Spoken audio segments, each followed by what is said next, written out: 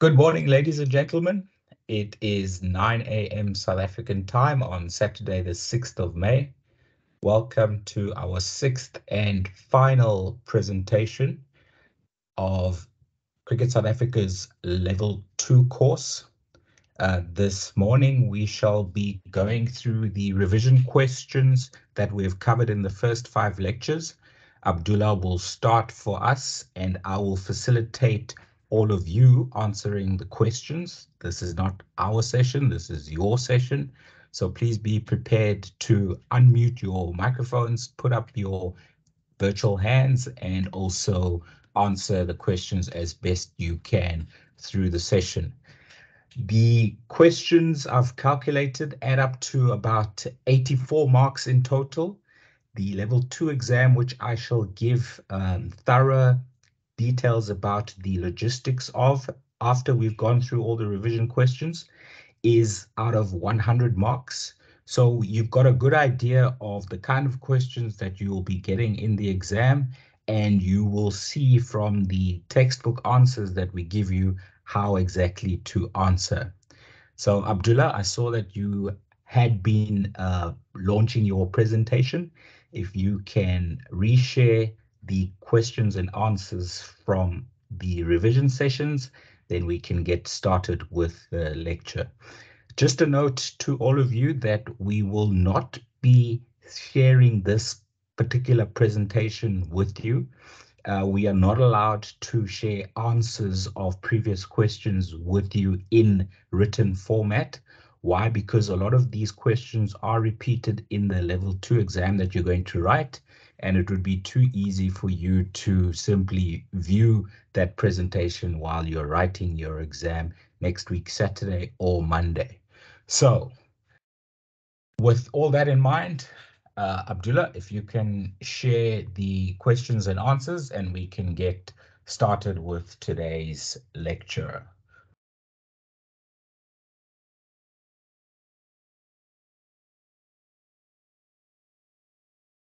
Thank you so much, Tom. Good morning, everyone. So if we can think back a few weeks ago, we're kicking off with the questions that we covered in lecture 1. The first question that was asked was, when is the ball to have made contact with the bat?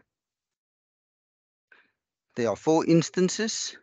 If you can raise your hand, I'll take one question, or we will take one question per attendee. So Tom, over to you. Do we have any hands so far? When is the ball to have made contact with the bat? And if this should happen, and you get the fielding, any member of the fielding side catches the ball before it touches the ground, the striker will then be out, or can be given out court. So Abdullah, it's a bit of a slow start to the morning. We don't have any hands up. Until now, Colette has got her hand up. Colette, you can unmute your microphone and give us one of the ways that the ball is deemed to have made contact with the bat. Okay, when it hits the batter's hand holding the bat. Correct, Colette. Well done. Imran has got his hand up. Imran, if you can unmute your microphone and give us your answer, please.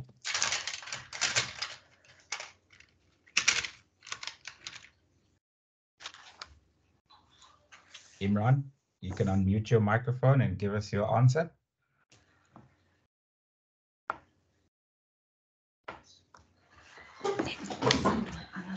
And Colette, if you can mute your microphone, please.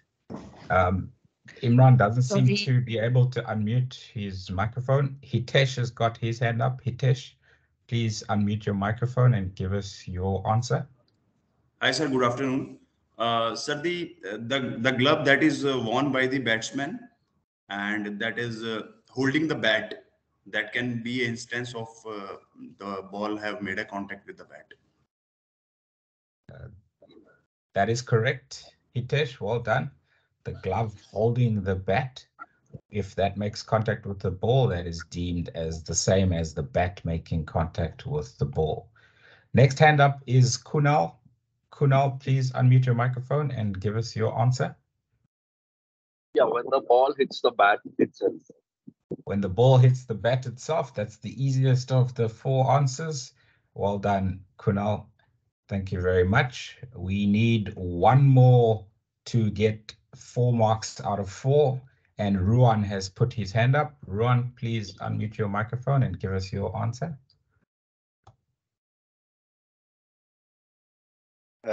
Any additional material permitted shall be regarded as the ball striking or touching the bat. Textbook answer there, Ruan. Very well done.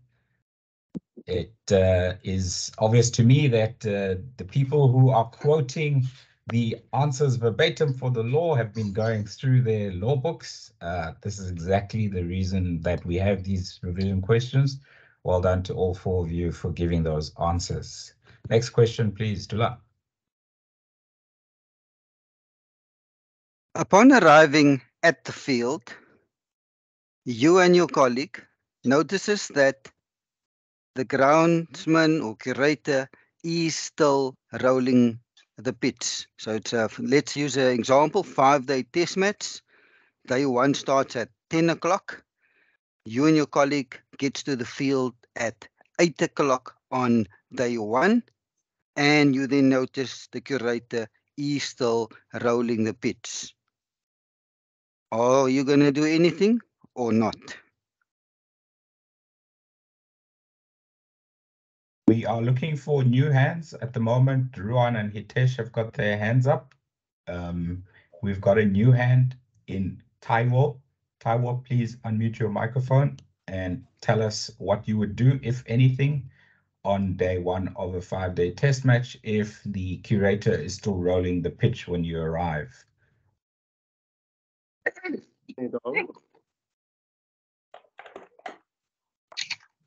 Good morning. Yes, Taiwo, go ahead. I will take no action since the arrival time is the rolling is still permitted when we arrive, so we will take no action.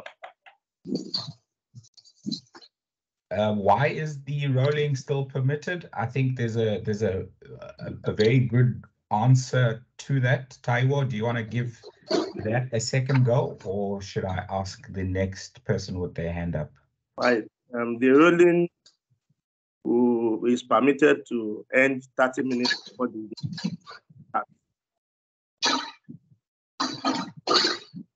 Okay, Abdullah, I think we can give Taiwo the textbook answer.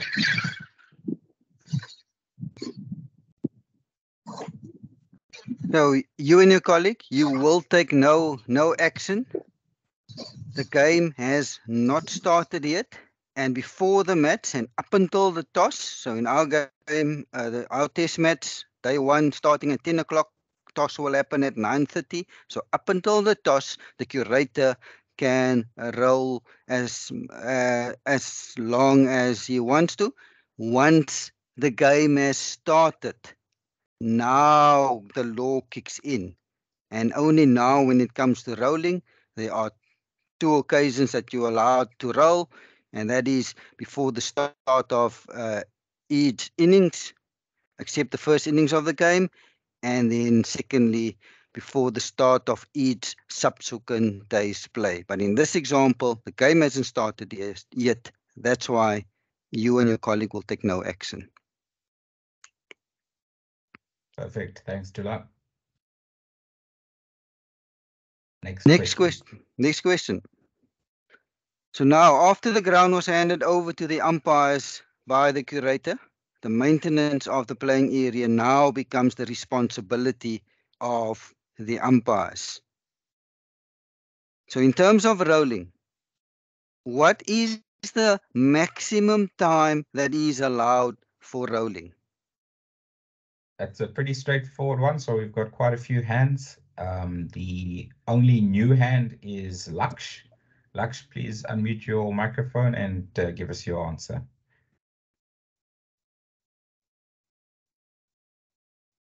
Laksh, are you still there? Yeah, Morning, your hand. It's the rolling is permitted for a maximum of 7 minutes before the play begins, and shall be started not more than 30 minutes before the play, and not less than 10 minutes before the start of play. Good stuff, Laksh. We only needed to know the maximum time allowed for rolling. It's only for 1 mark, which is 7 minutes. Well answered. Yeah, try not to waste time on giving long answers when you only require 1 mark for the question. Next question, Dula. So in terms of the timings of rolling, what is the earliest and what is the latest time for a pitch to be rolled on any day during a match? So in our example, let's say it's a 5-day test match. So now we get to the day 2 of the test match. So we know that the batting captain at the time is allowed to have the pitch rolled before the start of play on day 2. So in terms of timings, what is the earliest and what is the latest time for the pitch to be rolled before the start of day 2 or day 3 or 4 or even 5?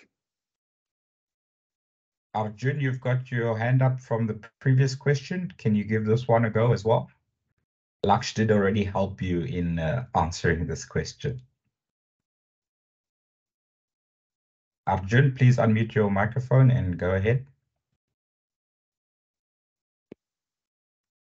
I think Arjun is having problems with his microphone. Next hand up is Imran. Imran, please unmute your microphone and give us your answer. Hi, good morning. Sorry about my earlier audio issues. It's 30 minutes before the start of the innings. That's the earliest, and 10 minutes, the latest is 10 minutes before the start. That's perfect, Imran. Well done. Thank you. What's important here is that the question is for 3 marks, and I think the 3rd mark you would get for saying before the scheduled or rescheduled start of play. Okay, that's quite important. So if it's raining in the morning and you only decide to start at 11 a.m., then rolling would be permissible between 10:30 and 10:50. All right. Thanks, Dula. Next question, please.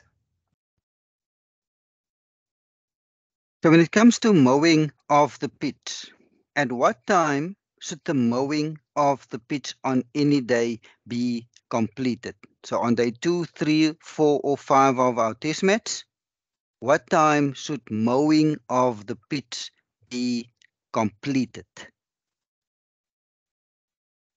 Okay, we have Taiwo's hand up again and Imran's hand up again.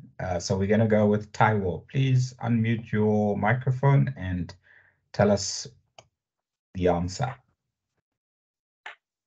The mowing of the pitch shall be completed not more than 30 minutes before the scheduled time of the game.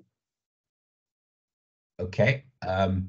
What did I say for the previous answer? Scheduled or? Rescheduled. That's correct.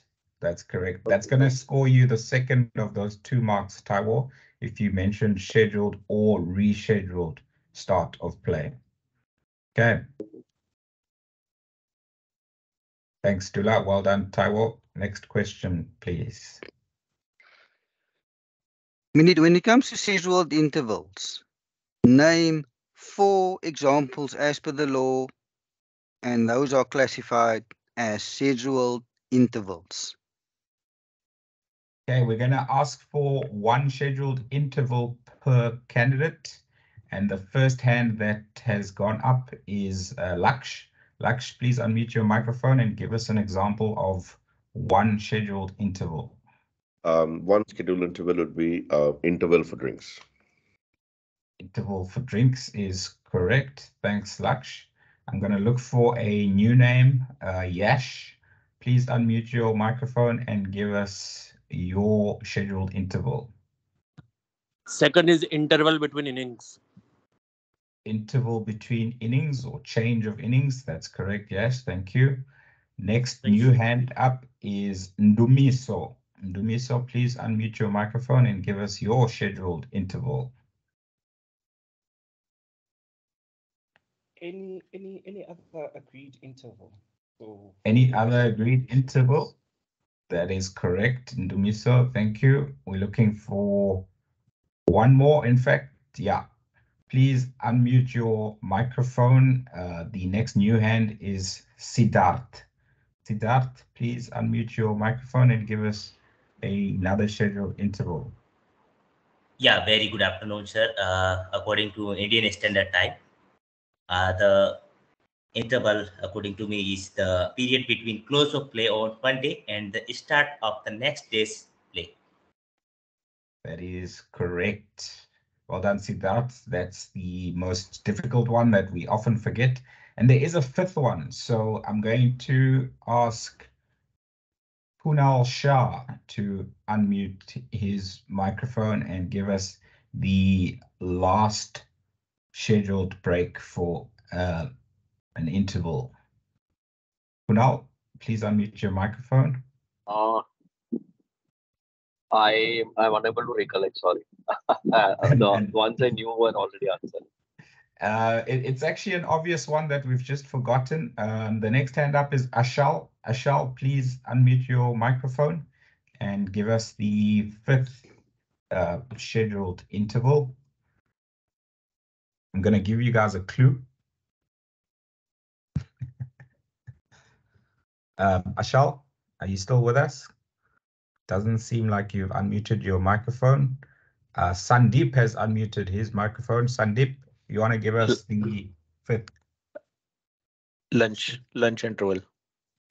Okay, so the textbook says that it is interval for meals. Meals. Okay. Perfect. Thank you very much, guys. Well done. That's the 5. Only 4 marks required there, but if you do know all 5, put all 5 down so that if we are looking for more marks for you, maybe the marker can give you 5 marks for that question instead of 4. Next question, please, Dula. Name 4 ways when a side's innings is considered to be completed. So what they're asking here is, when is a side's innings? And sometimes we get this confused with when is the match concluded. So example of when the match is concluded, when the winning run is scored. That's just an example when the match is concluded. But what they're asking us here is, when is a side's innings to be considered as complete? Do we have any hands, Tom? We've got a lot of hands up, Abdullah. I'm looking for new hands once again. Abdul Samad, please unmute your microphone and give us an example of when an innings is considered to be complete. Yeah, very good morning from all the way from Dar es Salaam, Tanzania. One of the ways is when all the wickets have fallen. All the wickets have fallen. The side is all out. Thanks, Abdul Samad. Next new hand up we've got is Norbert from Uganda. Please unmute your microphone and give us an example of a side's innings being complete. Good morning, guys. A side's innings are complete when a wicket falls or when a batter retires and there's no other batters remaining to bat. Textbook answer there, Nobby. Well done. Thank you. Next new handout is Johan B. Please unmute your microphone and give us the next example of an innings completed. The captain declares the innings closed. Captain declares the innings closed. 100% correct. Next new hand is Cody. Cody, please unmute your microphone and give us your answer. Good morning. You're finally at my moment. Innings is declared when the captain forfeits the innings. When the captain forfeits the innings, that is correct. Yes, Dula. Abdullah, are there still more? Yes, Tom. There is one more, although there's actually 5 ways. In this question, they only wanted 4, but there is a 5th one. Let's see if we can get a bonus point for this question. And the next new hand is Yash. Yash, please unmute your microphone and give us the last example of how a side can complete their innings. Yeah, the last one is that in case of an agreement, either the prescribed number of overs has been bowled or the prescribed time has expired. After a slow start, it looks like our candidates are very sharp now, Abdullah. Well done. Yes. Yeah, well done, everyone. That's not an easy answer to give. Bonus point ticked. Well done. Next question, please, Tula. So when it comes to the toss, who needs to be there? When does the toss need to take place? Where does it need to take place? And what is handed over at the toss for 6 marks? Okay, there's a lot to get through here, and we're going to give a few people the chance to input into this answer. Can we have new hands, please? There are 39 of us in the class. I think I've only heard from about 15 of you. So we're waiting for the likes of Aya, the likes of Ben, the likes of Bernard, the likes of Bimbola to give us a shout. New hand, Ar Mokalake. Please unmute your microphone and tell us the timings as to which the toss must take place. Just the times, please. Okay, good morning, Thomas. Thank you. The time is not earlier than 30 minutes and not later than 15 minutes before the scheduled or any rescheduled time. Well done, Mr. Mokalake. So we've got the timing. Now, who needs to attend the toss? Ben, please unmute your microphone and give us your answer. Good morning. Both captains and at least one umpire must be at the toss. Correct, Ben. Both captains and at least one umpire. Where does the toss take place? I'm looking for a new hand. I don't see any new hands. So we will go with Aya. Aya is a new hand. Welcome, Aya. Please tell us where the toss takes place. It takes place by the pitch, let's say, on the pitch. On the square. Not specifically on the pitch or the square, Aya. You'll remember when we play T20 competitions where there's back-to-back matches, when there's a morning match taking place and the toss for the second match needs to take place, the afternoon match, what usually happens? Where does that toss take place? Outside the boundary line by the... Okay, so the law says it has to take place just inside the field of play. So anywhere inside the field of play. So it can be just inside the boundary line. It can be on the square. It is traditionally on the pitch, but the law says that the toss takes place anywhere on the field of play. Good to hear from you, Mr. Mioli. We'll see you next season if you're still playing. Right. Next hand up is Sandeep. Sandeep, please tell us what is handed over at the toss. The team sheets, playing 11. The team sheet is handed over at the toss. That's correct. And the coin. And the coin is handed over as well.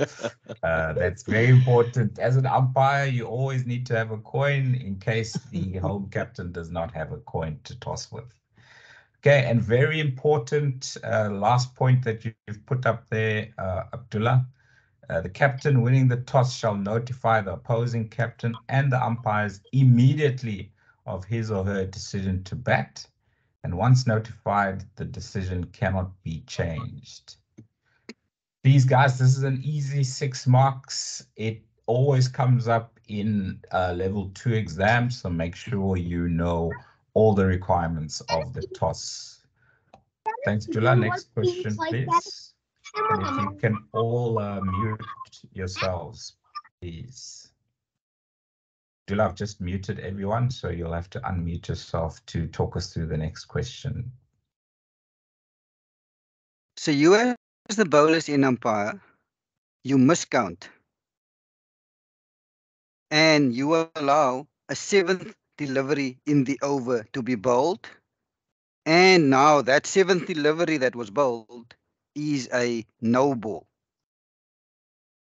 Explain the procedure now to follow. Sandeep put his hand up as you were reading the question, Abdullah. No other hands up at the moment. So, Sandeep, please unmute your microphone and tell us what happens when the 7th ball of an over is a no ball and you realize that that was the 7th ball of the over. So the 7th ball of the over has been a no ball. The um, next ball, I mean, the over ends there as the umpire realized that it was a 7th ball. So even if in the playing conditions or the law says that it has to be rebowled, that will not be required. The over ends there. Perfect. Thanks, Sandeep. Let's have a look at the textbook answer there, Dula.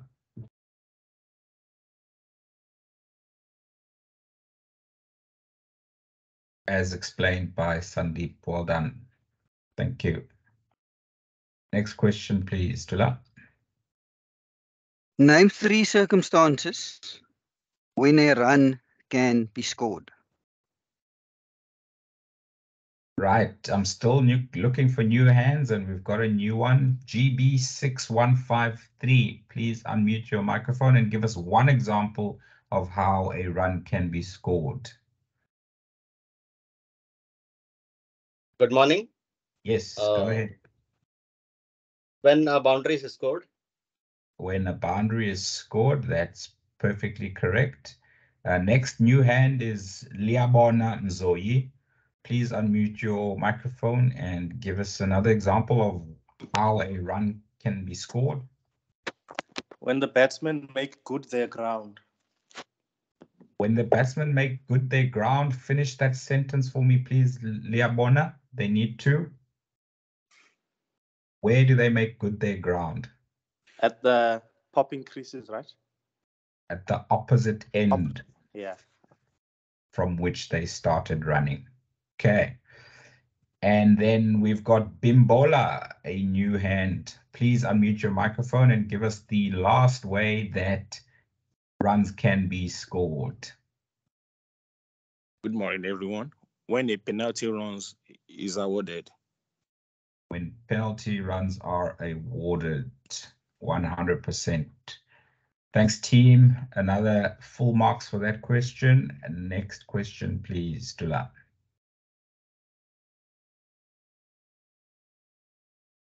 Name 5 instances when the ball automatically becomes dead. 5 instances when the ball automatically becomes dead. Okay, there's quite a lot of instances where the ball automatically becomes dead, so we're going to take as many answers as we can. Let's start with Arjun, who's got his hand up first. Arjun, please unmute your microphone. Give us an instant when the ball automatically becomes dead.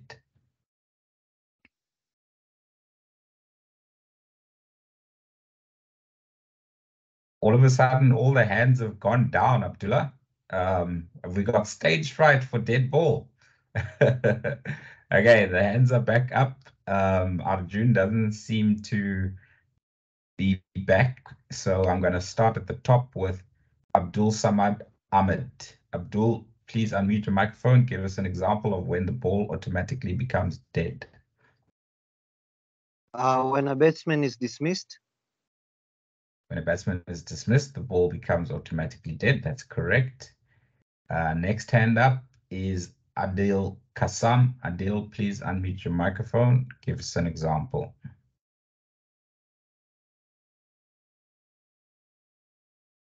Adil, are you still with us? Doesn't seem like it. Next hand up is Cody. Cody, please unmute your microphone. Give us your answer. When a boundary is scored. When a boundary is scored, the ball becomes automatically dead. That's correct. Thank you. Next hand up is GB6153. Please give us another example of when the ball becomes automatically dead.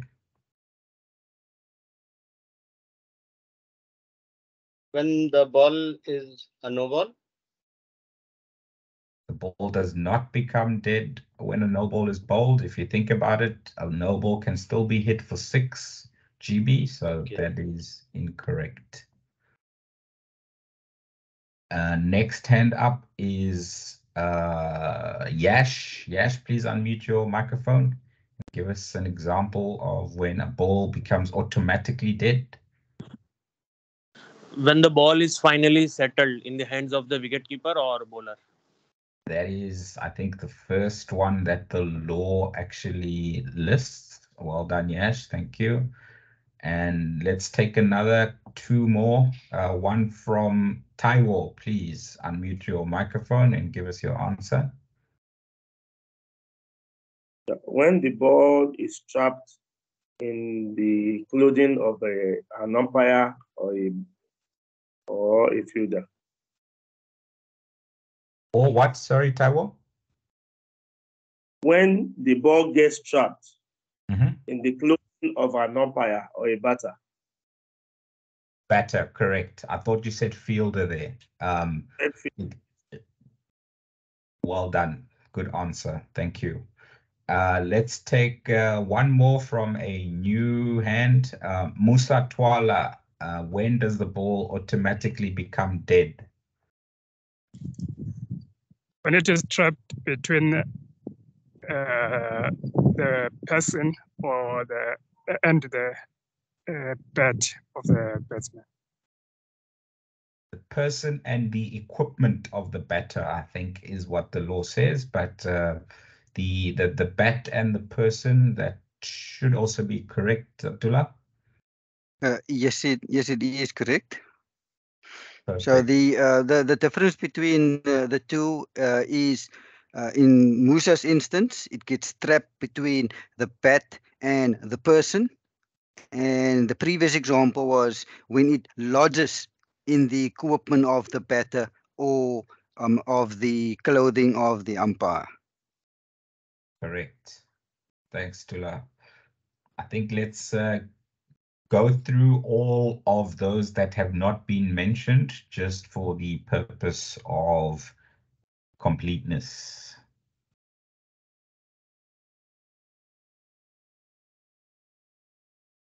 When a player returns without permission onto the field and comes into contact with the ball becomes automatically dead. Although it is good umpiring practice to call and signal dead ball, because not many fielders are aware of this law.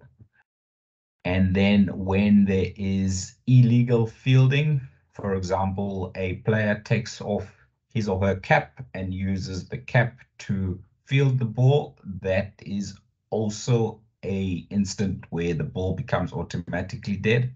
But again, good umpiring practice to call and signal dead ball. And then when the ball goes through the wicketkeeper and hits the helmet that has been discarded behind the wicketkeeper, again there, the ball automatically becomes dead, but you should call and signal dead ball because not everybody will see the ball hitting the helmet behind the wicketkeeper. And last but not least, the ball automatically becomes dead when the match is concluded. Thanks, Dulab. Next question, please, and it's still to do with dead ball. Yes, so we've now covered when the ball automatically becomes dead. So even though the law says when the incident happens, like when the ball hits the protective helmet, the ball automatically becomes dead. It is good umpiring technique to call and signal. Even though you don't have to, the law tells us it automatically becomes dead. But good umpiring technique to call it just to inform everyone that the ball is now dead. So the next question is, name 5 instances when the umpire needs to call and signal dead ball. So 5 instances when the umpire must call and signal dead ball. There are 14 of them. We only need 5. Okay, we've got 8 hands up so far. Usual suspects. Yash, let's start with you, please. Unmute your microphone. Give us one instant where umpire needs to call and signal dead ball. When the bowler drops the ball accidentally before delivery. Great example, Yash. When the bowler drops the ball accidentally before delivery, either umpire shall call and signal dead ball. Next hand up, Sandeep. Please unmute your microphone and give us your answer. If any fielder gets injured seriously. If any player or umpire is seriously injured, call and signal dead ball. Thank you, Sandeep. Sure. Next hand up is Krunal Shah. Krunal, please unmute your microphone and give us your example. Umpire intervenes in a case of unfair play. When an umpire intervenes in a case of unfair play, they shall call and signal dead ball. Good answer, Krunal. Thank you. Next hand up is Taiwo. Please give us your example. When the umpire is leaving his normal position for consultation. When an umpire leaves his normal position for consultation, they shall call and signal dead ball. Very good answer, Taiwo. Next one is Siddharth. Siddharth, please unmute your microphone and give us your example.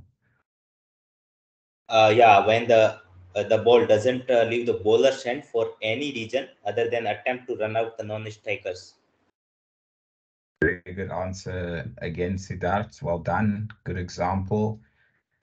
Next hand up is Norbert. Norbert, have you got another example for us where an umpire needs to call and signal dead ball? Yes. When the striker is not ready to receive a delivery and does not make an attempt to play any subsequent delivery from the bowler. Yes, I think the law states that the striker needs to move away, or something to that effect. Abdullah will give us the textbook answer, but if I were marking your exam paper, I would give you that mark, Nobby. Thanks, Dula. Those are all the hands that have answered.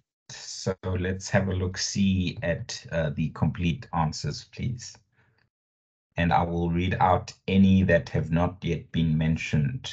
One or both bails fall from the striker's wicket before the striker has had the opportunity of playing the ball. That's one that wasn't mentioned. Thanks, Dula. So this one, Nobby, it says the striker is not ready for the delivery of the ball, and if the ball is delivered, makes no attempt to play it. Okay, so he doesn't have to move away from his position, provided the umpire is satisfied that the striker had adequate reason for not being ready.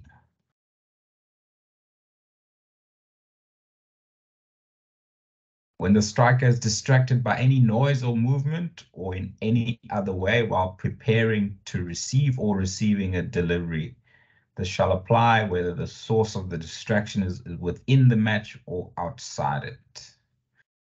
Thanks, Tula. When there's an instant of deliberate attempt to distract the striker, or a deliberate distraction, deception, or obstruction of a batter.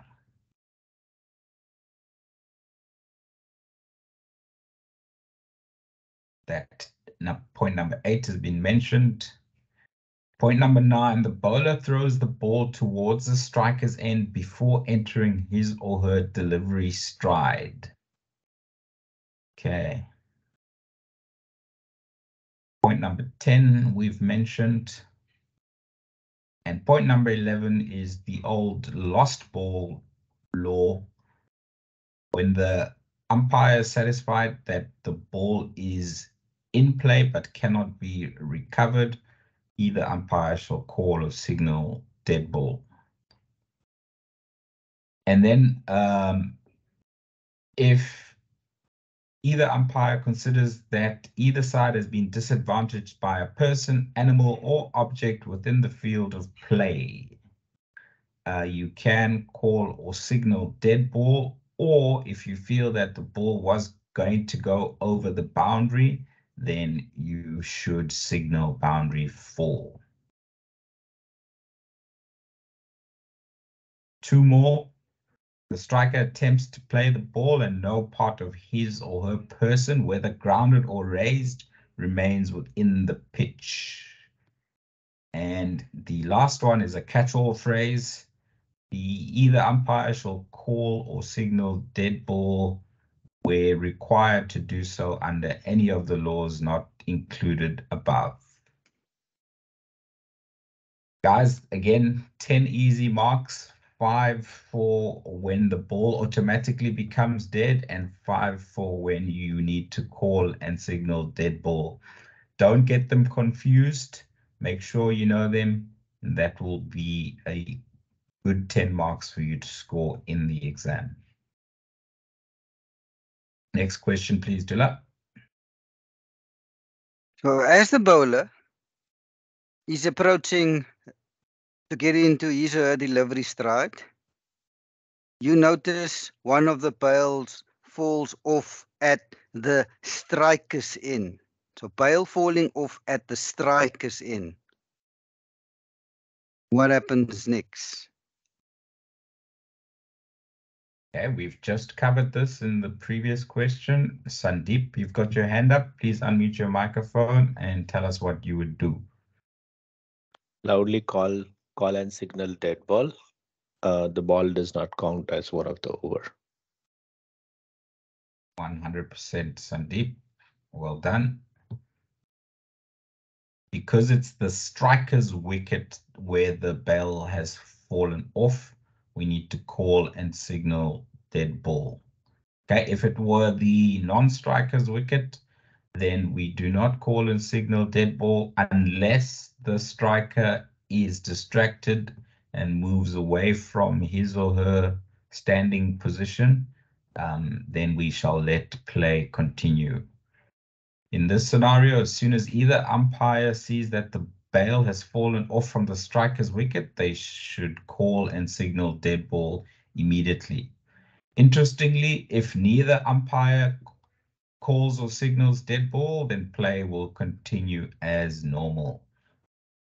Thanks, Tula. Next question, please. There are 3 ways that you can be dismissed of a no ball. What are those 3 ways? We've got 3 hands up. It's gone to 5 now, Tula. All 6 of them, in fact, have had a chance. So I'm just going to go from the top. In fact, a new hand has just come up. Ashley Bengal, please give us an example of how a batter can be dismissed off a no ball. One example, please. Good morning, all. A run out.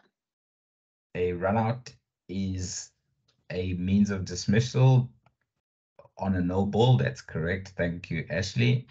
Then we can go to the top and start with Laksh. Laksh, please give us another method of dismissal for no ball.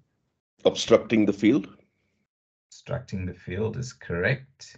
And we have one more. Sandeep, you've got your hand up next. Please give us an example.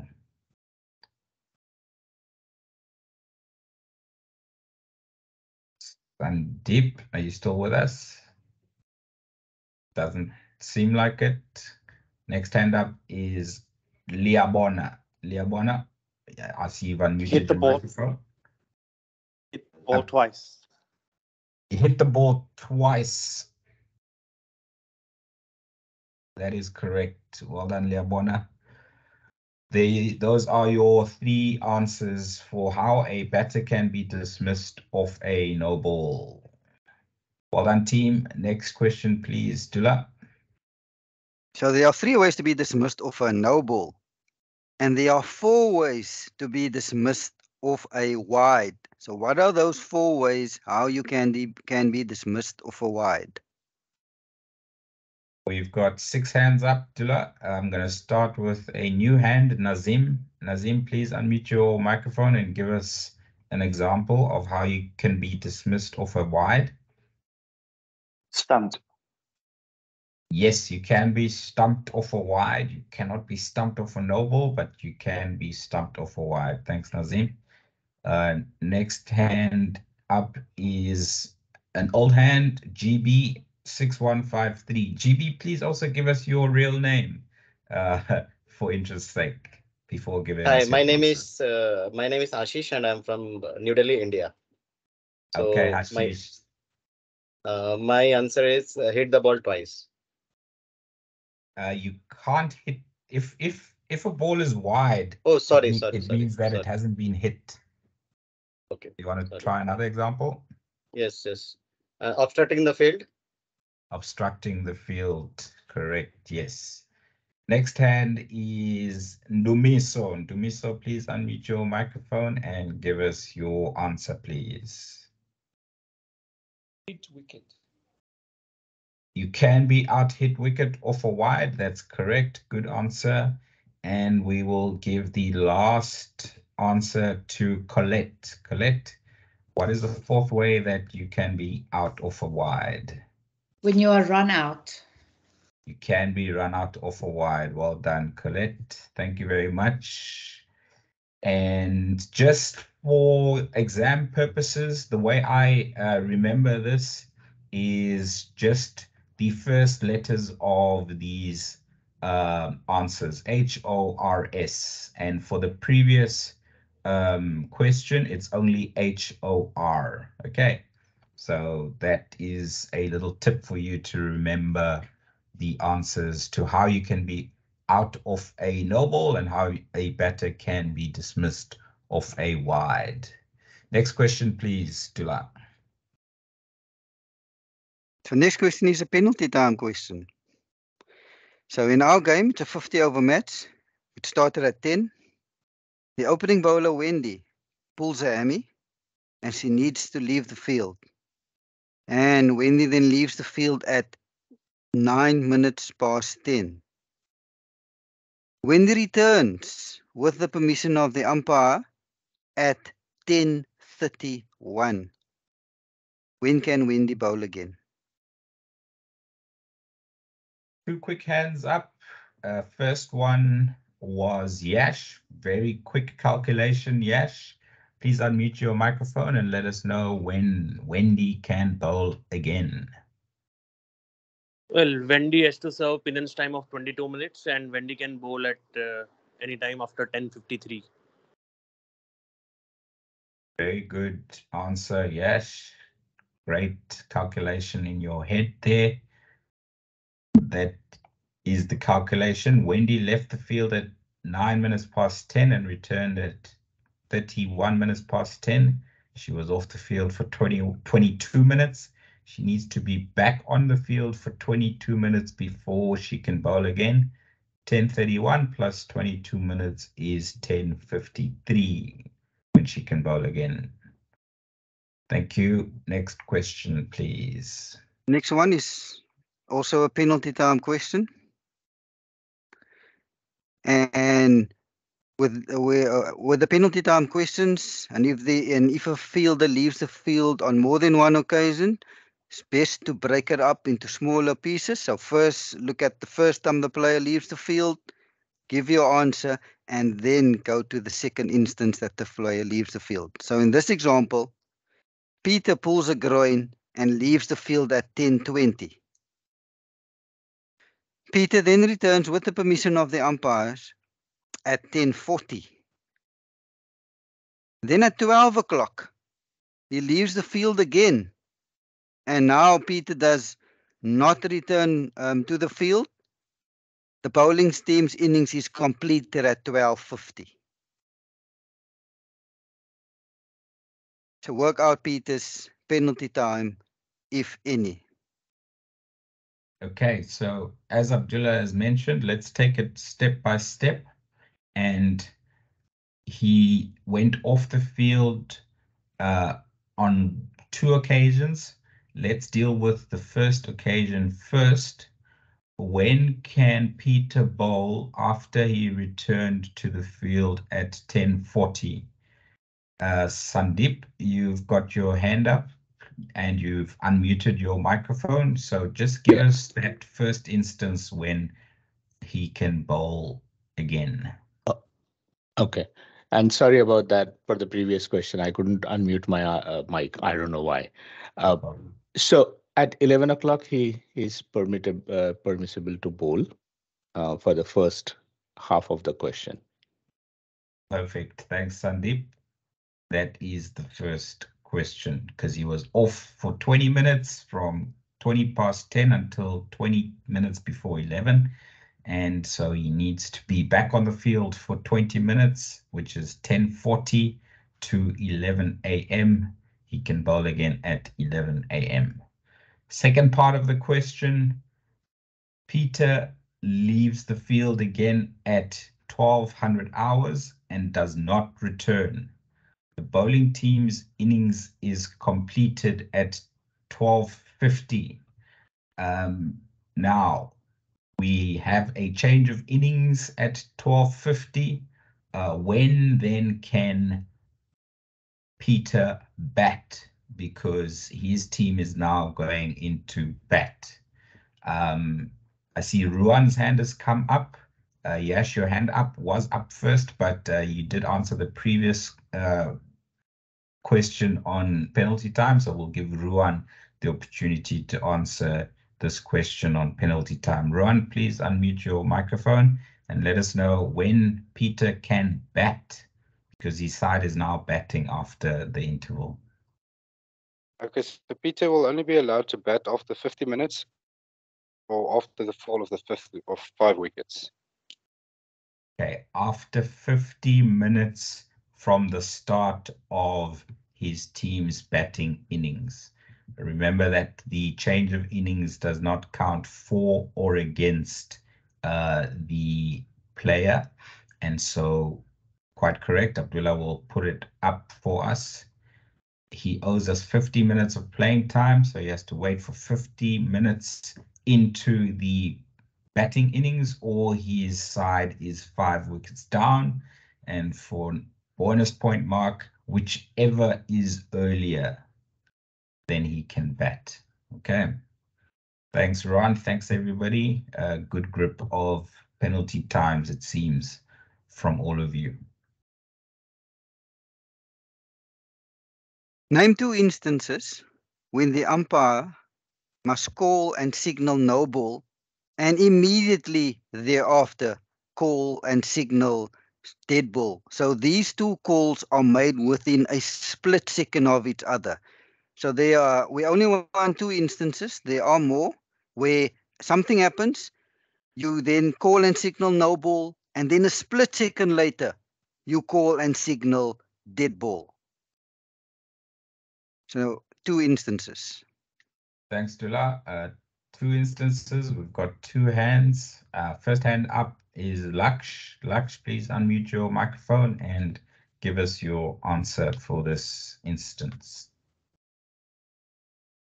One would be if a ball delivered by the bowler makes contact with any part of a fielder's person before it makes contact with the striker's bat or person, then the umpire shall signal no ball and immediately call and signal dead ball. Well done, Laksh. Very good example, and that is the first answer. If a ball delivered by the bowler makes contact with any part of the fielder's person before it makes contact with the striker's bat or person, or passes the striker's wicket, the umpire shall call and signal no ball and immediately thereafter call and signal dead ball. We need another instance where this call is made of no ball immediately, then after a call of dead ball. The second hand went down, so we need another volunteer. And if I don't see a hand, I'm going to pick on somebody. Kunal Shah, please unmute your microphone and give us the second answer. Yeah, so in the bowler delivers the ball, but the ball pitches outside the area of the pitch. The umpire should call and signal a no ball and a dead ball. Abdullah, I don't think that you need to call and signal dead ball. I know you need to call and signal no ball, but dead ball would only be if the batter also goes off the pitch, Kunal. Okay. So that's not quite the answer we are looking for. Good attempt though, and it could possibly get you a mark if you mention the batter going off the pitch to play the shot. Yash, you've got your hand up. Please unmute your microphone and give us your answer. When the ball comes to rest in front of the line of the striker's wicket. That's correct. Yes. When the ball is bowled and it does not reach the striker's popping crease, then the bowler's end umpire, or actually probably easier for the striker's end umpire to see and call and signal no ball and then call and signal dead ball. As the bowler's end umpire, we're not always able to judge the depth of a delivery to see whether it's reached the popping crease or not. So there you might need help from your colleague at the striker's end. So the official answer, if a ball delivered by the bowler comes to rest in front of the line of the striker's wicket. So Abdullah, tell me, is that the bowling crease that they are talking about, not the popping crease? I always thought it was the popping crease. Yes, Tom. In this instance, it is the bowling crease that they are referring to. Okay. When it comes to the ball bouncing more than twice, that is where the popping crease is the important line. But in this instance, it is the bowling crease. Perfect. Thanks so much for that clarification, Tula. So if the ball comes to a halt before it reaches the batter's bowling crease, the striker's bowling crease, then either umpire shall call and signal no ball and immediately call and signal dead ball. Thanks, Tula. Next question, please. Oh, that was the last question, wasn't it? No, sorry. No, Tom, there are more questions. Are you able to see my screen? Yes, correct. There's a few more. The last ball of the over. The striker edges the ball to the wicketkeeper. So initially, there's no appeal by the fielding side. And because there's no appeal, you then call over. And as you call over and start walking towards your now striker's end position, there is now an appeal by the cover fielder. Discuss the procedure to follow for 3 marks. Sandeep, a very quick hand up and your microphone is unmuted. Please go ahead and tell us how you would proceed in this example. So the appeal still valid or remains valid until the next ball comes live. So if as an umpire he spotted that the edge and it went to the wicketkeeper, up and by on the appeal of the cover fielder, the batsman can be given out. That's correct, Sandeep. Quite important. I think the law tells us that the call of over does not invalidate an appeal. For appeal to be valid, it must be made before the bowler begins his or her run-up for the next delivery and before time has been called. The call of over does not invalidate an appeal made prior to the start of the following over, provided that time has not been called. So in this scenario, the appeal by the cover fielder is valid. A little bit of fieldcraft. If you as the bowler's end umpire believe that the batter had edged the ball and the catch is taken, you should give the striker out court. It is a brave but good decision. The non-striker will be on strike for the first ball of the next over because obviously it is the next over and the new striker is now the non-striker. Sorry, the incoming batter is now the non-striker for the start of the new over. Thanks, Dula. Next question, please. So, Tom, in any game at any level, whether it's test match level or club cricket, the most appeals on any given day is for LBW. That's why it's very important that you do know your LBW law. So discuss in full all the criteria that you need to consider when there is an LBW appeal. There are 6 of them, Tom. Thanks, Dula. We only have one hand up at the moment, and we'll wait for a few more. And we're going to try and list these criteria in the sequence that they occur. So, Sandeep, what is the first thing that needs to happen? The ball, something about the legality of the ball. Please. I don't know. Ball being not a no ball. Yes, the ball should not be a no ball. Well done, Sandeep. Good quick thinking on your feet there. You steal my answer, man. I'm giving you guys good hints here today, but I hope you'll remember all of these on your own for the exam. Next hand up is from Kunal. Kunal, where should the ball pitch, or if it doesn't pitch, where should what should happen then?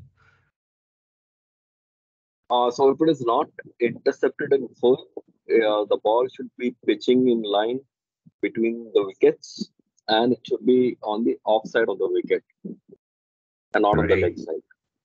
Textbook answer there, Kunal. You guys are on fire this morning. If not intercepted on the full, the ball needs to pitch in line between wicket and wicket, or it can pitch outside of the off stump. Now let's talk about the impact. Where should the impact be? Johan B, please unmute your microphone and tell us impact with the person. The impact should be in line of the wickets. Okay. Does it only have to be in line with the wickets, Johan?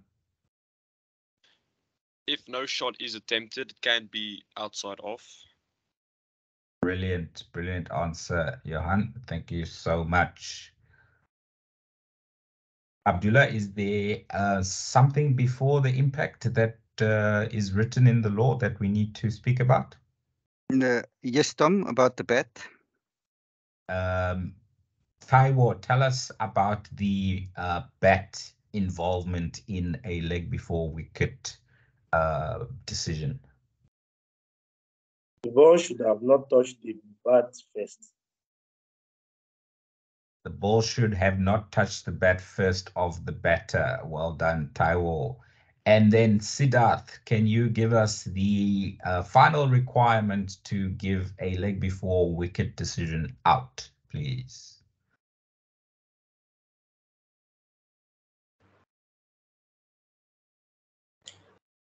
I think you have described the final point. I think I was about to discuss about the impact.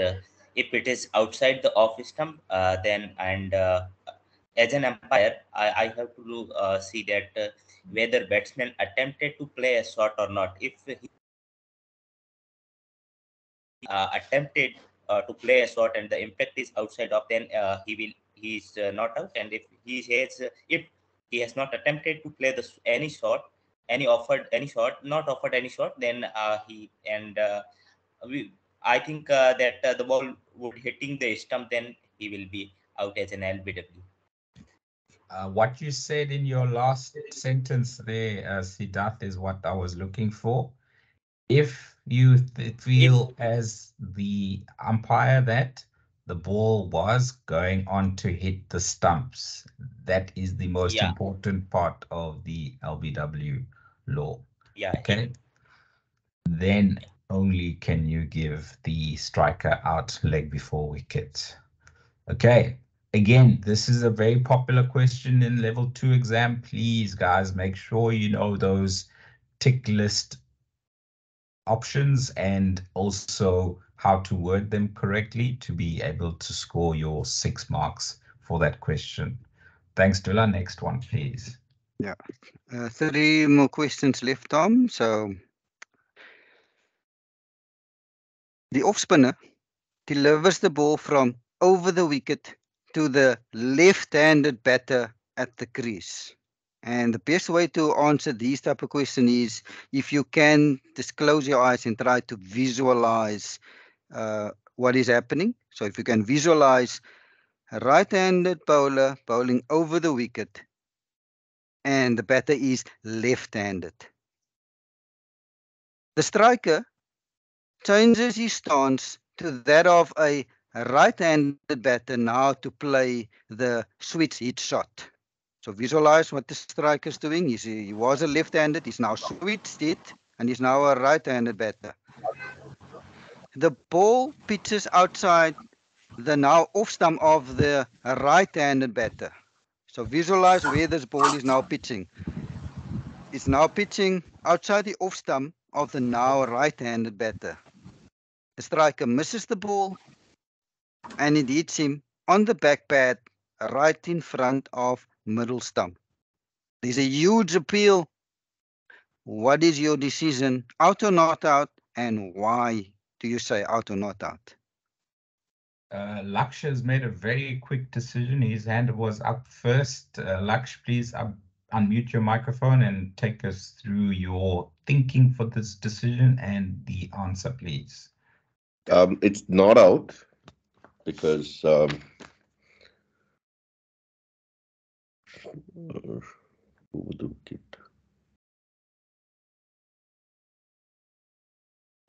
So you've got 1 mark so far, Laksh. Give us your reasoning, please.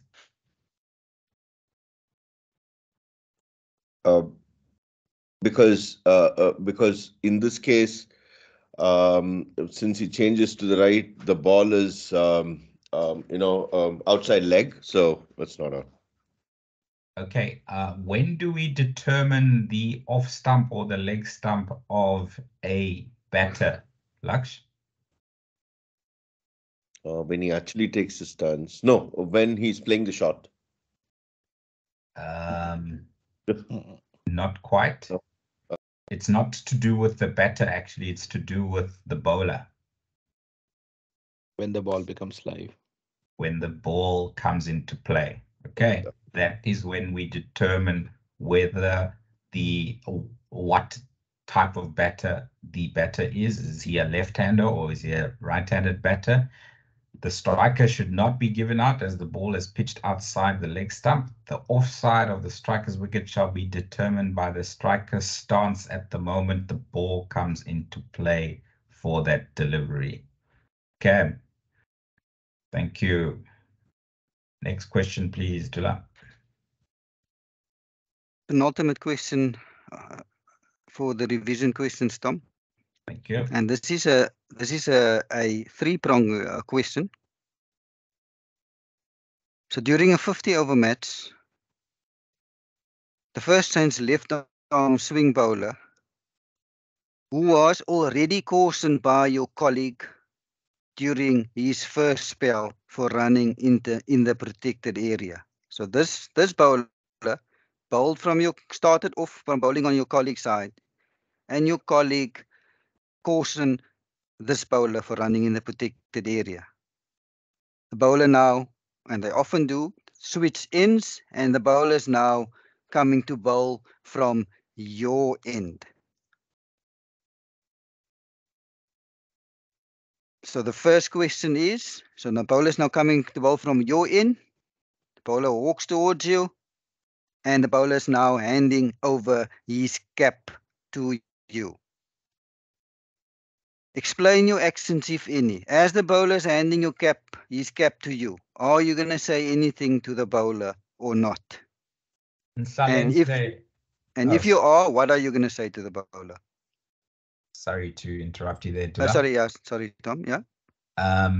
I got excited by a new hand, and Salenhle, please tell us what you're going to do or say, if anything, when the bowler hands you his or her cap. Please unmute your microphone. Good morning. Yes.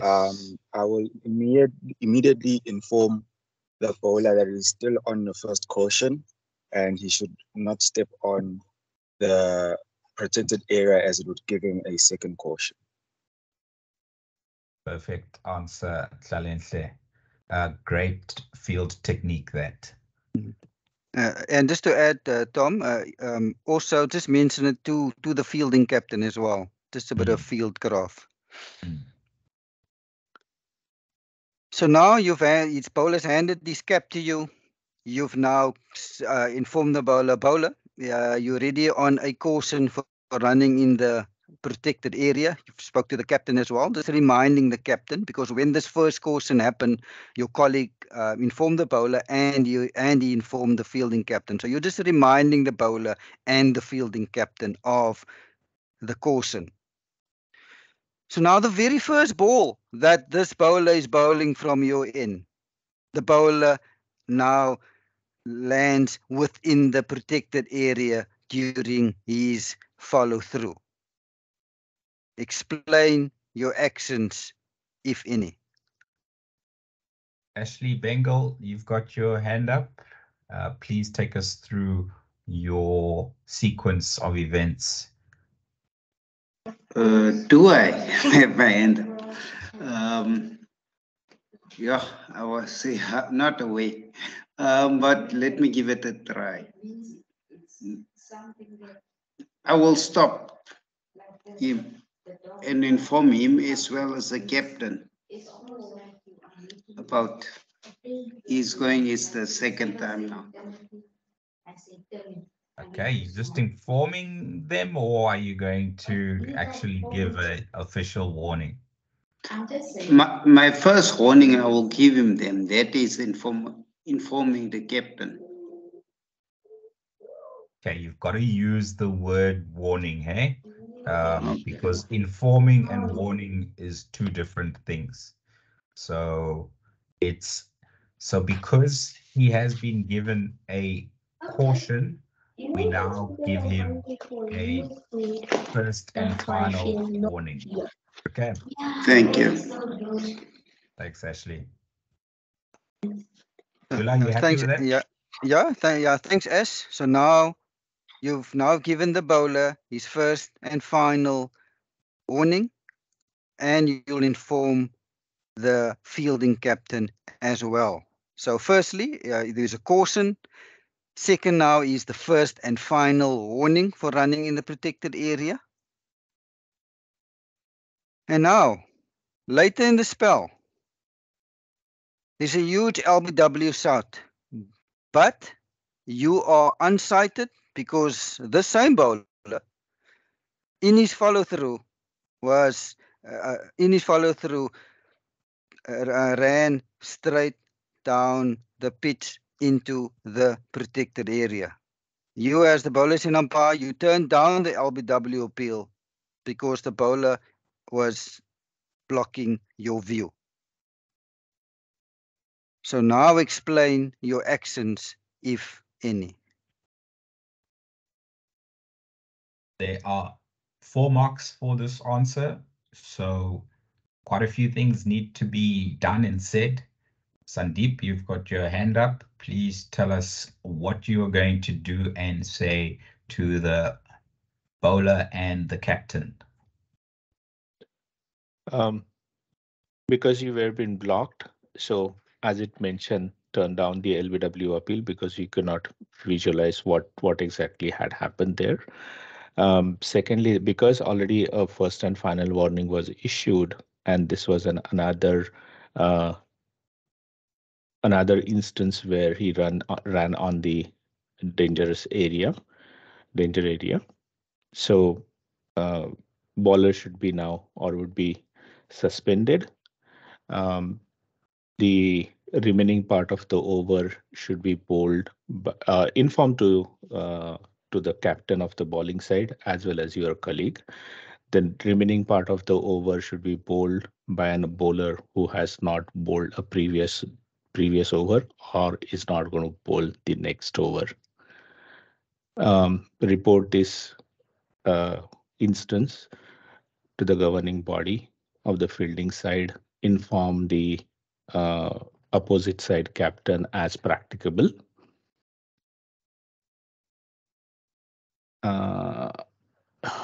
Do we report this instance in the match report? Abdullah, if you can give us the textbook answer there. I think Sandeep is very close to the textbook Yeah, answer. no, he gave us the textbook answer. Yes. So let's first have... Please have in mind it's 4:14 a.m. at my place. So where are you? I'm in calling US. us from? I'm in US, so it's started at 3 o'clock, got up at 2:50. But yeah, that's great. Well done, Sandeep. That is commitment. Sandeep. Yeah, that is commitment. So it means you can umpire in your sleep, Sandeep. That's how good you are on your laws. Yeah, and I have a game at 7:30, so I have to start at 7:30 also. All right. Okay. All the best for your game, and well done. That was a comprehensive answer to that scenario. So to go through the first portion, you will remind the bowler that he is already on a caution for running in the protected area, and you'll also mention it to the fielding captain. Then the second part was when the bowler ran in the protected area again, caution the bowler and inform the other umpire what has occurred. Inform the bowler that this is a final warning, and this warning to apply throughout the innings. You shall inform the captain of the fielding side and the batters of what has occurred. Then, after the ball now becomes dead, now the third time when the bowler runs in the protected area, direct the captain of the fielding side to suspend the bowler immediately from bowling. The rest of the over, 2 balls, will have to be completed by another bowler, and this bowler should not have bowled the previous over, nor is this bowler allowed to bowl the next over. You will inform everyone, captain of the fielding side, the batters, and when practicable, captain of the batting side, and to report this to the governing body of cricket for that particular match. So well done, everyone. Tom, the last of our revision questions.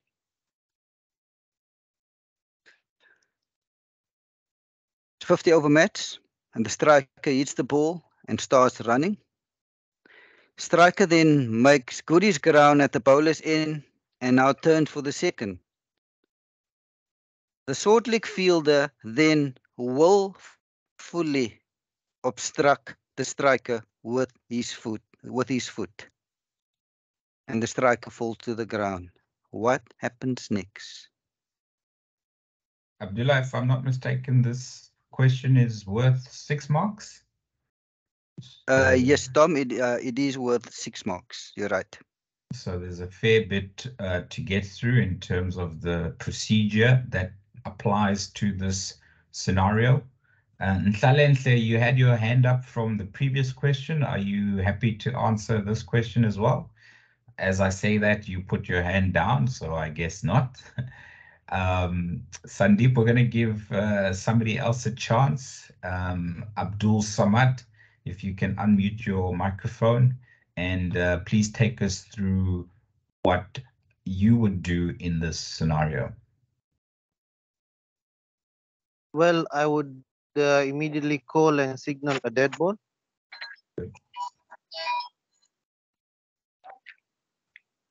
Yeah, you can carry on, Abdul Samad. Yes, I would call and signal a dead ball. Is that all you're going to do? No, I have other answers as well. Award 5 penalty runs to the batting side. Correct. Neither the batter shall be dismissed from that delivery. Ball shall not be counted one of the over. Correct. Any runs completed before the offense shall be scored together with those 5 penalty runs.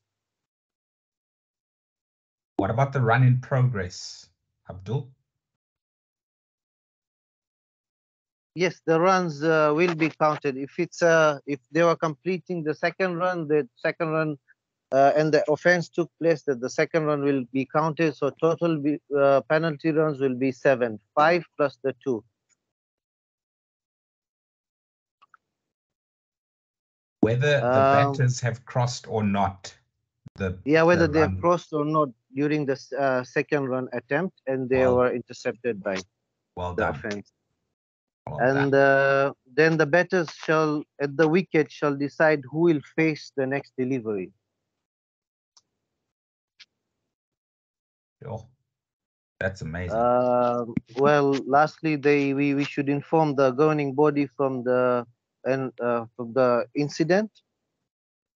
Inform the fielding captain as well of what happened. And finally, we need to report the incident to the governing body for that particular match. Yes, sir. Abdul Samad, that is an incredible end to a great revision questions session. Thank you.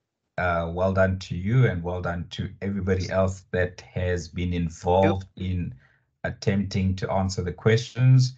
Abdullah, I think we've got a very good pass from our candidates today if they were writing this particular exam. As mentioned, the exam is out of 100 marks. These particular revision questions that we've gone through are very similar to what you'll expect to see in the exam. I think we had about 88 marks worth of questions. So this means that we've almost covered an entire level 2 question paper today. So if you are able to answer all of these questions by yourself without having to refer to your law book, then I consider you ready for the level 2 exam. So let us go through the procedures as to how and when the exams are going to take place. I'm going to share with you my 2 slides. And the first slide is just the timetable of the course, where we've been and where we are going. So today is the Saturday, the 6th of May, which is our revision lecture. And then what will happen after this lecture is I will send the recording of the lecture, the link thereof, to all of you on my mailing list. Also on that email, I will send the course material again for those of you who might not have got it before the course started. Included in that course material will be today's presentation that Abdullah has taken us through. However, I am going to remove the answers of today's presentation. Why? Because a lot of these questions are repeated in the level 2 exam, so we can't give you physically the answers typed out. The Those of you who are going to be writing the exam remotely, you will be have access to your computers, so it would be too easy for you to simply go through that presentation with the answers. So we'll provide you all the questions, and you will have to actually study yourself and maybe write those answers out for yourself as practice. Between now and the 11th of May is your chance for all of you who wish to write the exam to pay the exam fee. The exam fee differs for different candidates. Members of Western Province Cricket Umpires Association do not need to pay anything. The exam is free. All you need to do is to email training@wpcua.co.za, letting me know when you are going to write. There are 2 options for writing this exam. The first option is next week, Saturday, at the same time that we've been having our lectures, 9 a.m. South African time to 11 a.m.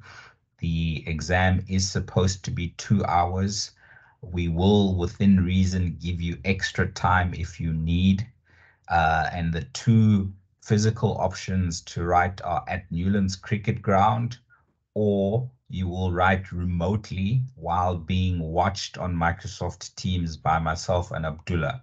So what will happen is that you will all get a link to a Microsoft Teams meeting for either Saturday 9 a.m. South African time or Monday 18:30, 15th of May. You need to inform me when you make your payment for your exam. You need to inform me whether you're writing on Saturday, the 13th of May at 9 a.m. or you're writing at Monday, the 15th of May at 18:30, and whether you're writing at Newlands Cricket Ground or you'll be writing remotely and via Microsoft Teams. And I will share the meeting protocols for the remote exam on the next slide. I have received quite a few of you who have made payment for the exam. Thank you very much.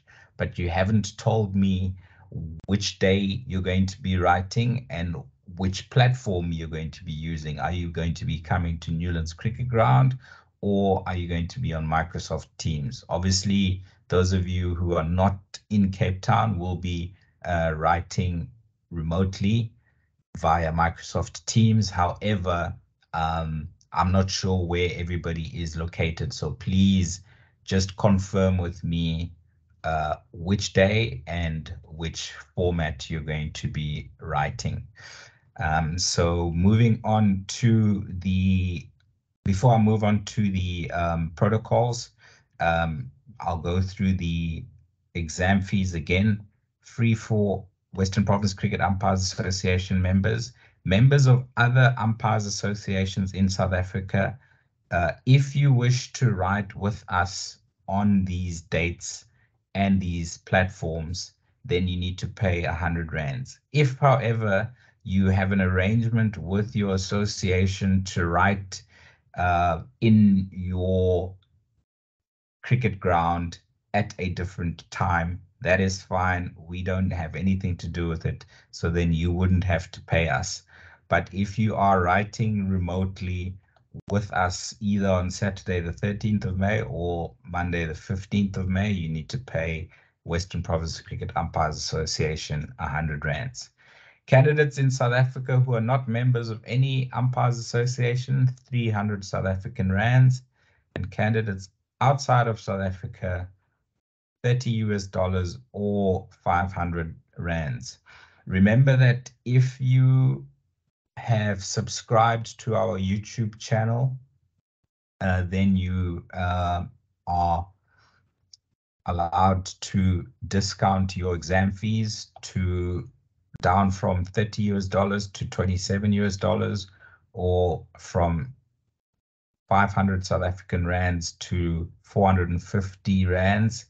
Or if you are in South Africa, you can discount from 300 rands down to 250 rands.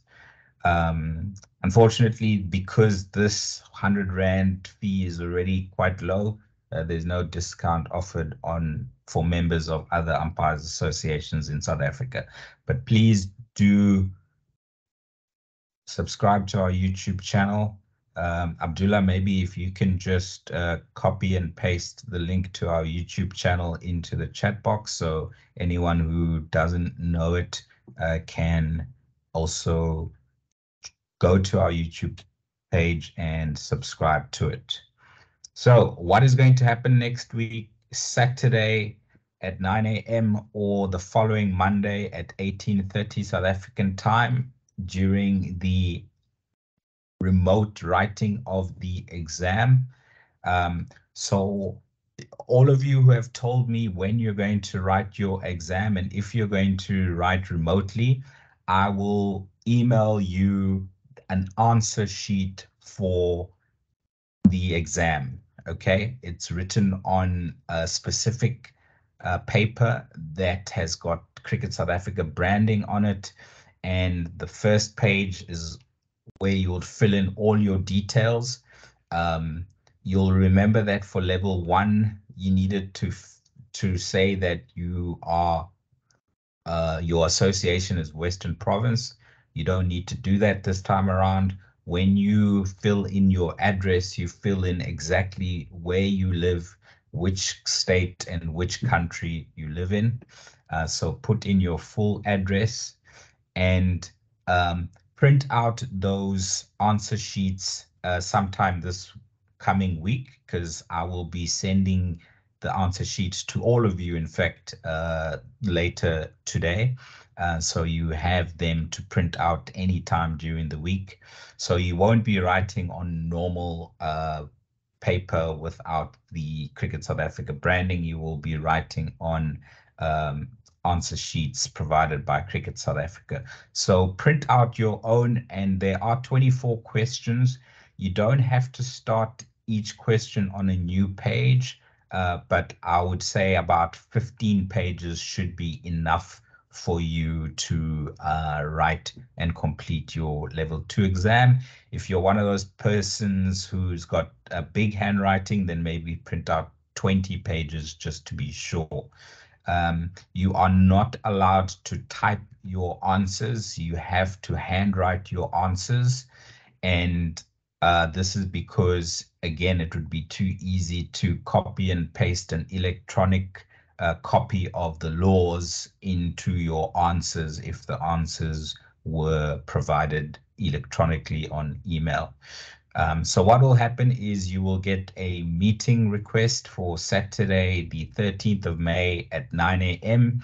And once all of us are in that meeting, then I will copy and paste question by question from the first question to the 24th question into the chat box, each question. So you're not going to be emailed the question paper. You will read the questions off the screen. So that is why we prescribe that you actually use a computer rather than a phone, because it will be more difficult to read the questions on a small screen. But if you don't have a computer, then a phone is your only option, so be it. But please make sure that at all times your camera is on and your microphone are also on.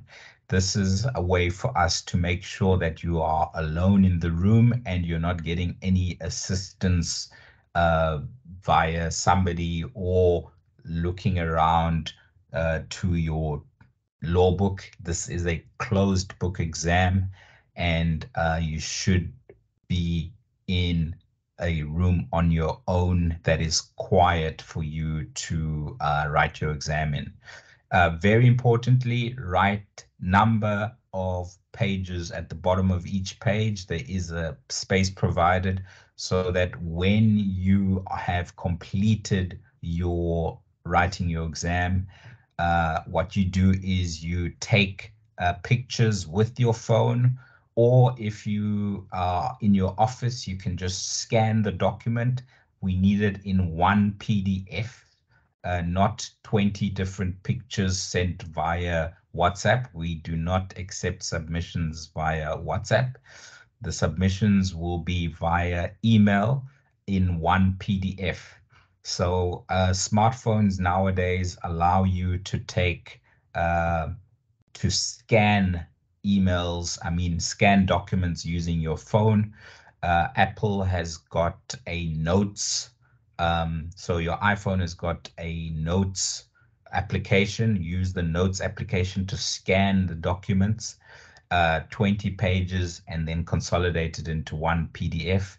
For Android users, there's an app called Cam Scanner, which also consolidates your photos into one PDF.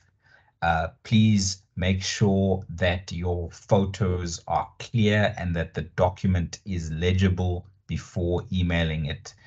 Think that some person, Cricket South Africa top 6 umpire, is going to be marking these exams. Think that that person is going to print out your answer sheet and needs to be able to read your answers. So write clearly, and also make sure that when you take a photo of your pages, they come out clear and visible for the marker to be able to mark. So you will do all of this still within view of the camera so that we make sure that there's no cheating involved. And then once you're done taking the pictures and consolidating them into one PDF, you will email your answer sheet to Abdullah and I on our Gmail accounts. We will be able to check them immediately while you're still on the Teams call. And once you've sent the email, please type in the chat box answer sheet sent. We will go then look for it on our emails, go through the pages that you've sent us in one PDF, and please stay in the meeting until one of us types in the chat box that we are happy with your answer sheet, and then you can exit the meeting. At any time during the exam, if you have any question, raise your virtual hand if you need to ask, and wait for either Abdullah and I to say yes, go ahead and ask your question. A good idea is leaving your microphone on so we can hear your surroundings, but switching the volume down so that you are not disturbed by other candidates asking Abdullah or I questions. Okay, so microphone on, but volume down. And only when you ask a question, then you can put your volume up so that you can hear the answer that we give. There will be instructions given just before the exam starts.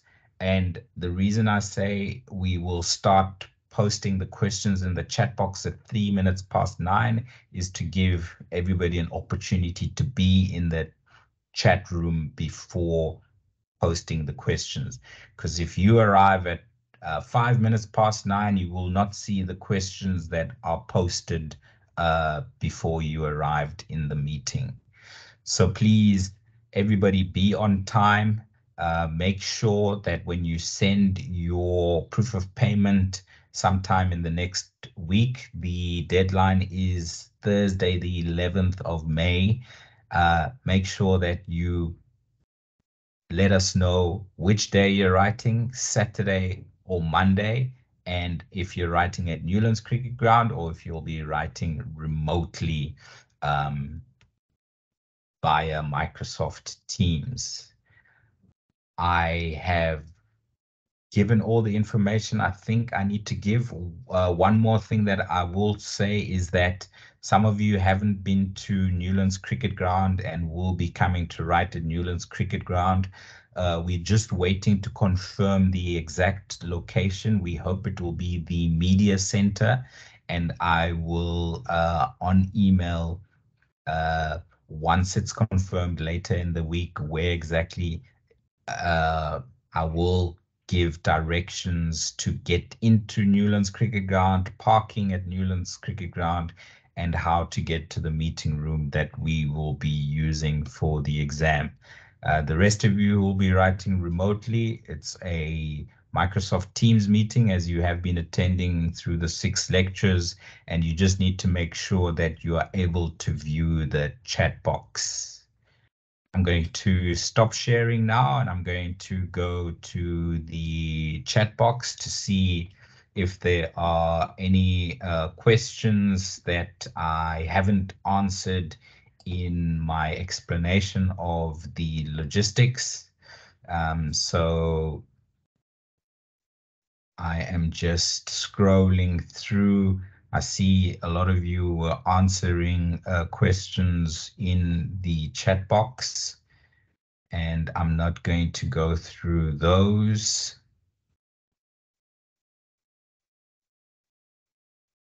There's a law question, I think, here from Ndumiso Abdullah.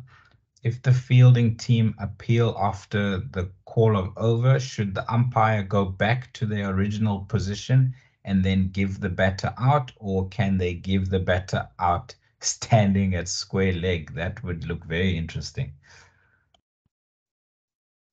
In the MISO, there's nothing in the law that tells us you have to go back to your original position. I have seen both. Some umpires do go back to their original position and give the striker out. I've also seen umpires stand where they are and then give the striker out. So there's no right or wrong here. I think most umpires, if there's an appeal, they would where they're standing, they would then give the umpire out. But some would say, some would maybe be technical and go to behind the bowlers, the stumps at the bowlers in and give the striker out. There's no right or wrong. There's nothing in the law that covers where you need to stand.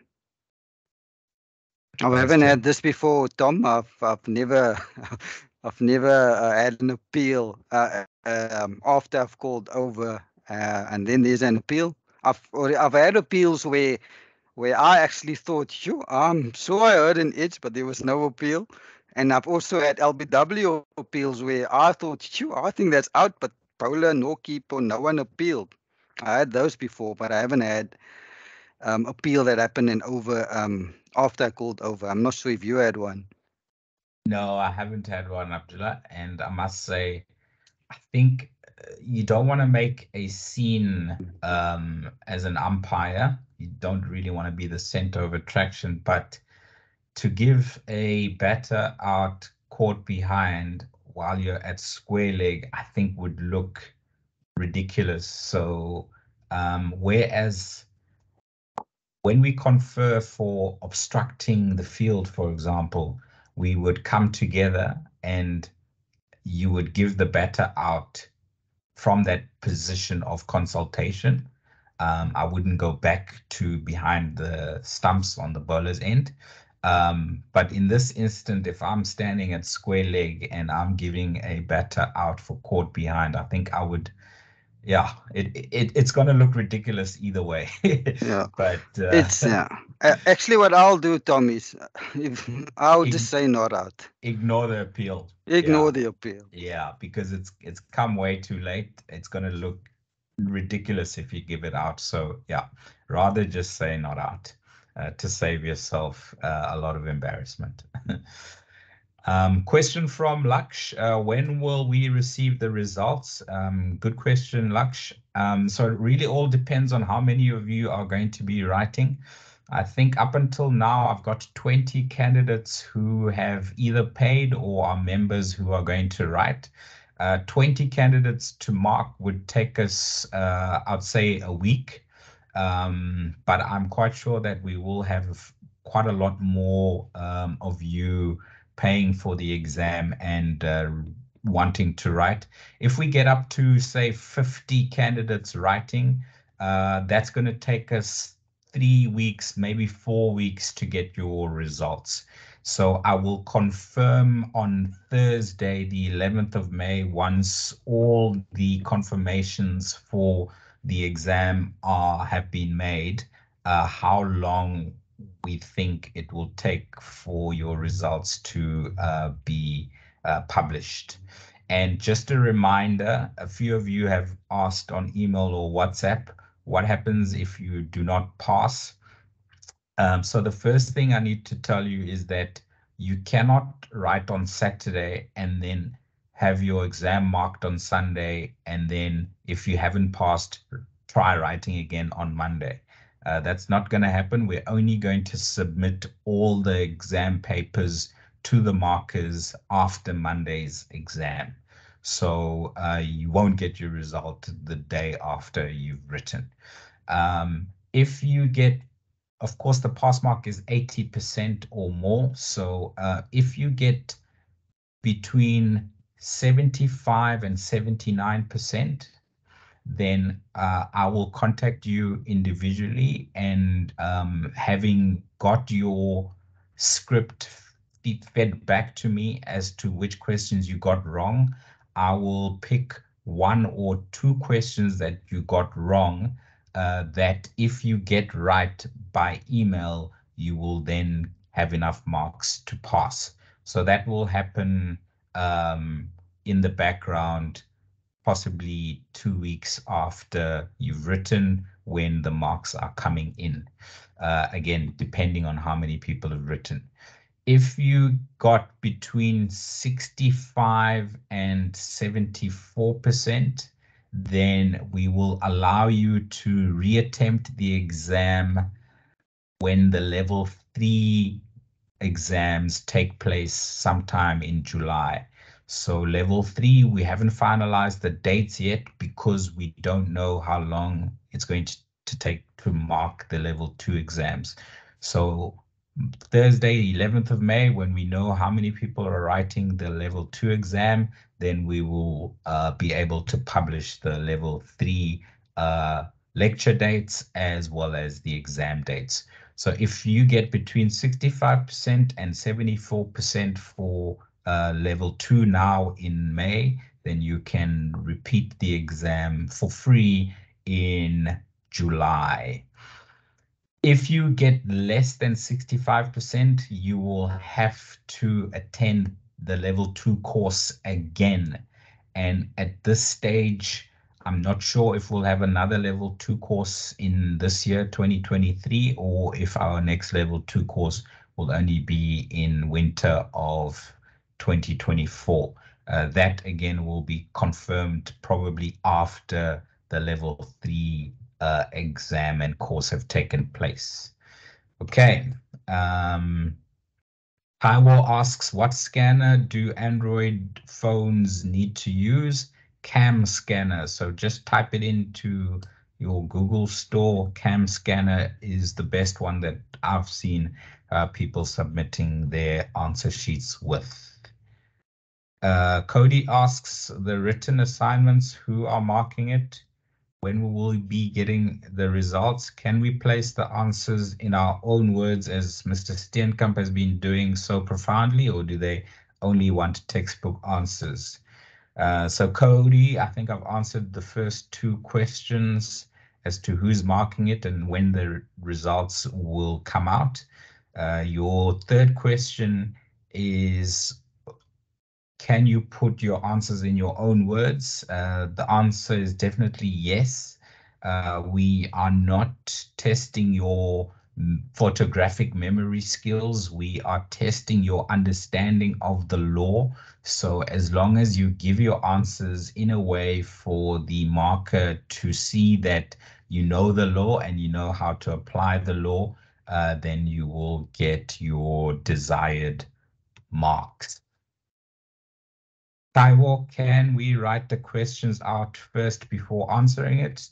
Taiwo, that will be wasting time. All you need to do is write question 1 at the top, and then you write your answer for question 1 below where you've written question 1.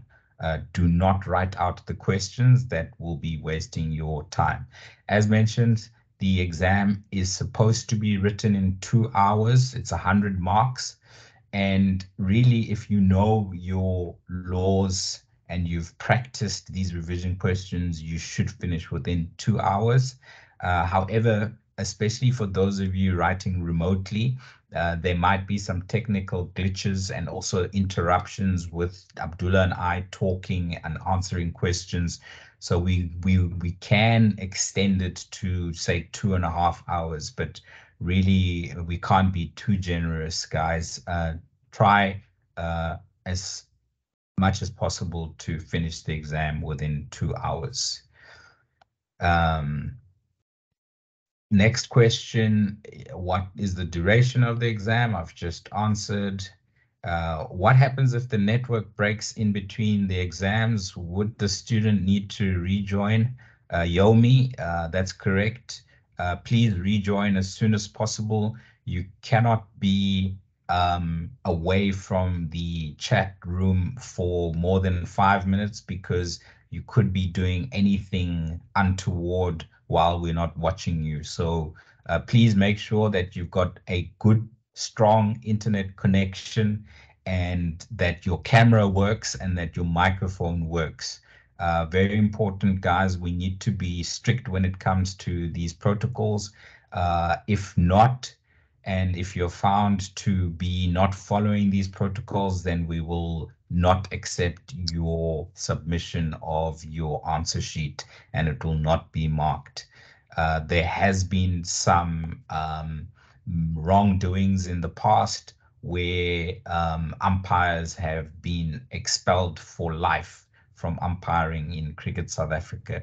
So we need to take these protocols seriously. Otherwise, we won't be offering these remote writing options in future. Okay.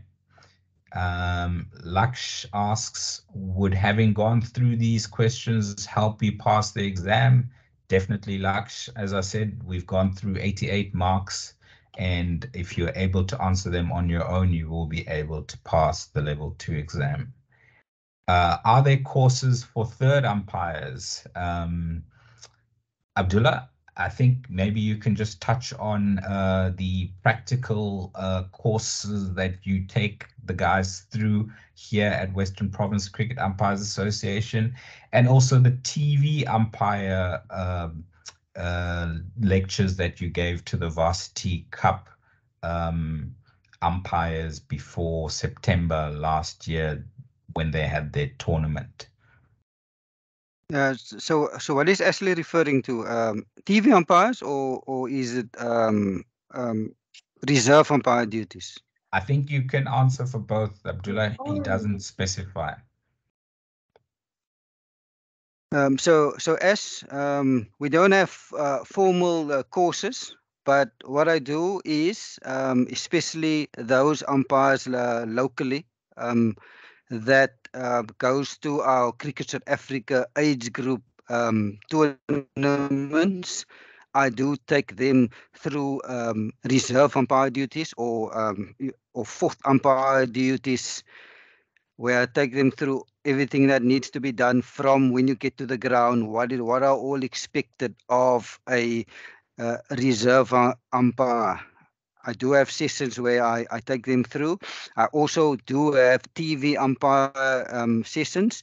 One of our competitions in South Africa is called Varsity Cup, and it's a televised competition. And that competition, they do utilize the club umpires. So I take some of the club umpires through TV umpire processes. I go through the theory as well as we do simulations. But those are separate courses. We do not have formal courses that we only focus on TV umpiring, a TV umpire or reserve umpire. Did I answer the question, Tom?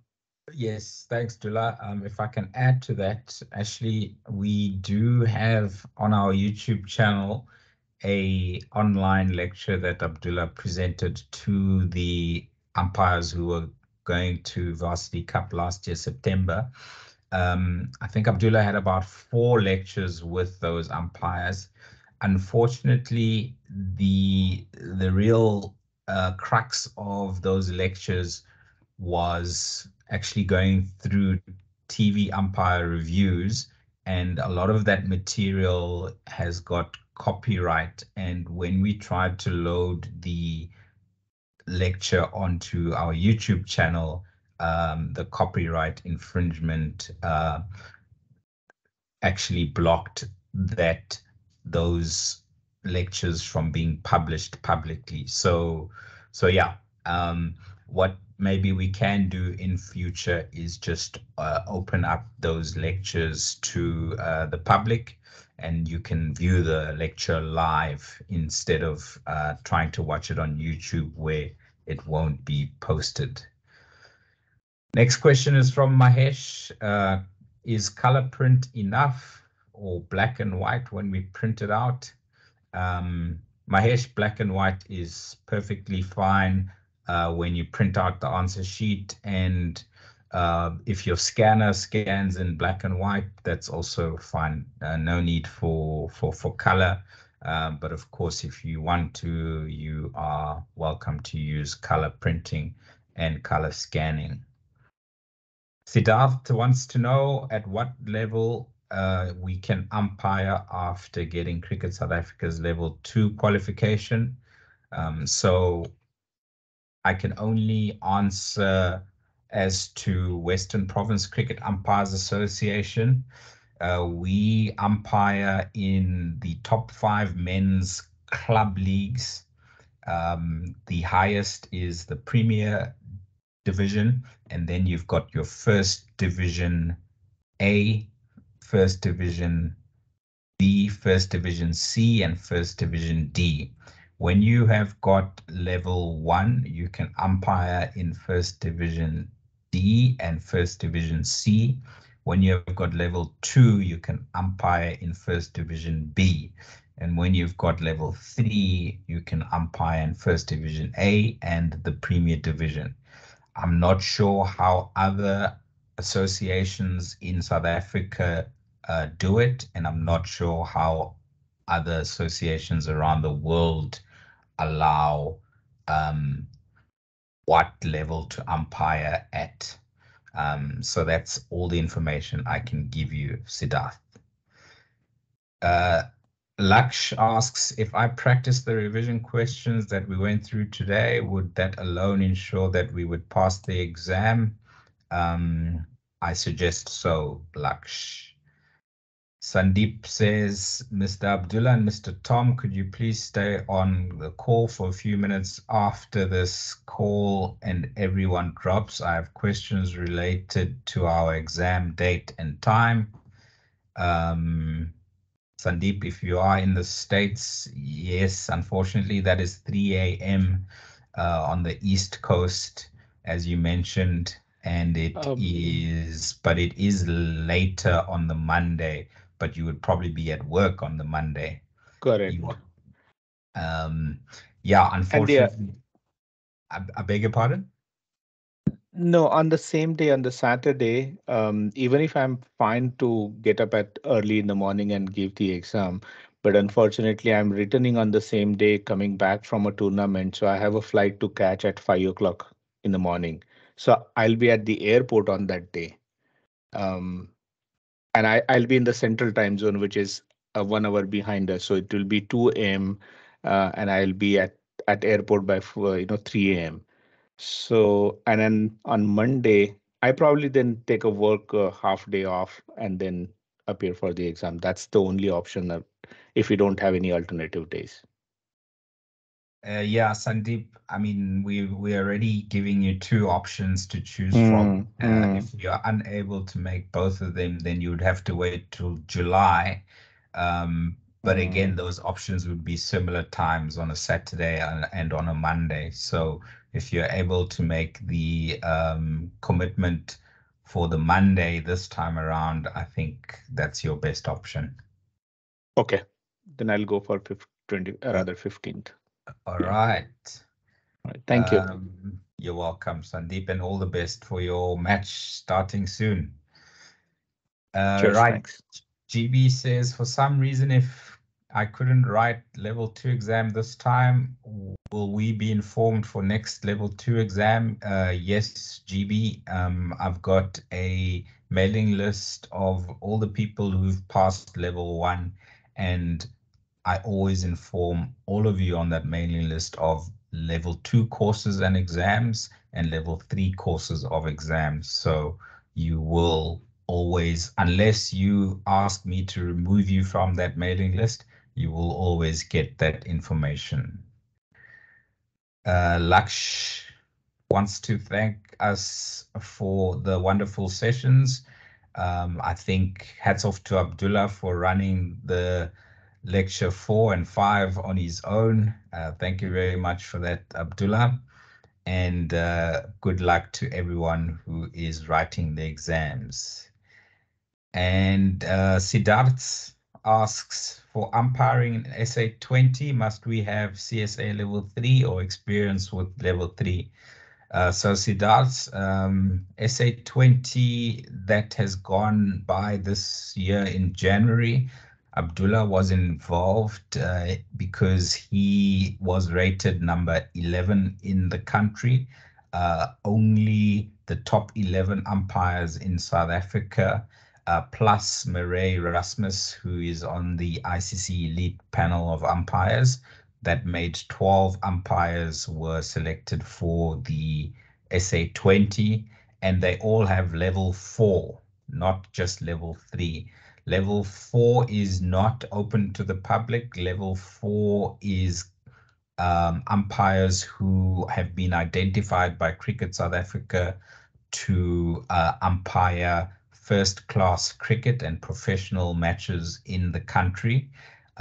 They are invited to write level 4 by Cricket South Africa. It is not a course that is offered by us, and also it is not an exam that anybody can ask to do. So unfortunately, Siddharth, if you are not South African, there is very little chance that you will be able to umpire in the SA20. Maybe in future there will be international umpires umpiring in the SA20, as you have international umpires umpiring in the Indian Premier League. But of course, those are elite panel umpires that are umpiring in the IPL. So at this point in time, Siddharth, I would say get as much experience as you can in your home country, get to your highest level that you can in your home country, and if you become an international umpire, then maybe you can come over and be invited by Cricket South Africa to umpire in the SA20. But of course, we as Western Province Cricket Umpires Association have an exchange program for club umpires. We have recently had Daitram Singh, who is going to be writing level 2 with us remotely. He did level 1 with us last year, October, and then in November, he came to South Africa for 3 months, and he was able to umpire club cricket in Cape Town. So that is an option available to umpires at this level who've got level 1, level 2, or level 3. Professional matches will only really be for professional umpires to umpire in. Dr. Saint says, for those using Android phone, I hope it won't be a problem for us to switch to our cam scanner to scan our answer script, since we are using the same Android phone for the exam. Dr. Saint, good question. If maybe you've got 2 phones, you can use one to scan while you remain on your on the Microsoft Teams call. We need to watch you at all times.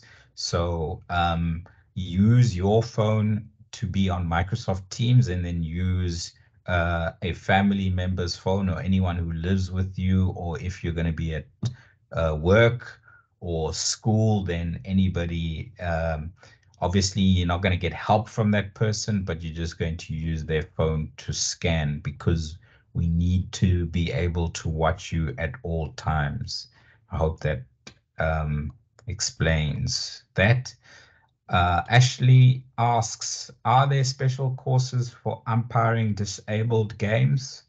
Very good question, Ashley. We are in the process of developing a course to umpire blind cricket. Blind cricket is a lot more complicated than, let's call it normal cricket as we see it on TV and as we currently umpire it, because blind cricket uses a ball with bells in it, and there are all sorts of different rules and regulations around blind cricket. Myself, Noor Abdullah, have not umpired blind cricket matches, but we do have in our training department at Western Province Cricket Umpires Association, Verlin Etzebeth, who is an accredited trainer who is busy putting together a training course for umpiring blind cricket. I imagine it is going to be more a practical course than a theoretical course. So we will attempt to record it when it does happen. We're aiming for it to be in January 2024, and then we can post the recording on our YouTube channel. Siddharth just wants to give his thanks to us for the sessions. Siddharth, you're very welcome and hope to see you for level 3.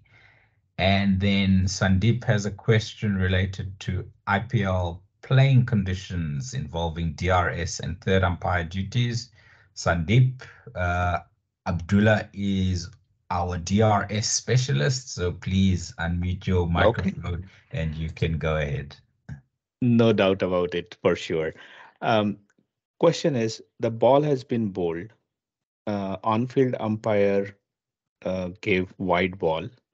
There was no appeal by the bowling side. And batter, that was not given a wide ball. Not given a wide ball. And now batter has challenged that decision. And on-field umpire has referred to the third umpire for the decision of being a wide or no wide.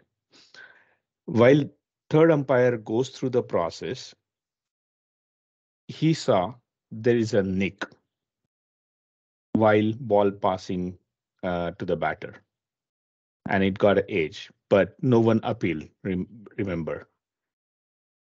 Does third umpire has a protocol to let on-field umpire know about the nick, what he has heard or seen on the sneakometer? And can the batter give an out without an appeal?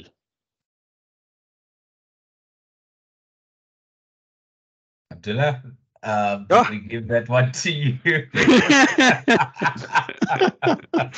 Yeah, this protocol is new and it's only applicable to the Yes. IPL. IPL, yes.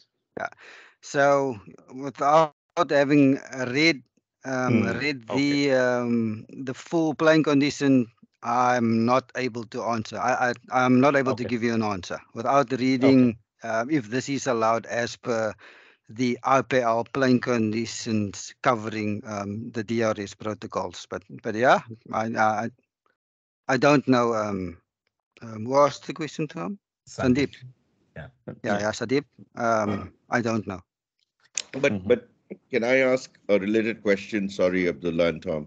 So the playing conditions are for an umpire, no decision can be given out without an appeal, right? So does that mean that in this case that Sandeep asked a question, there was no appeal, so there is no reason for a third umpire to give that out and only look at just whether it was a wide or not a wide? And in this case, the batsman nicked the ball, so it's obviously not a wide.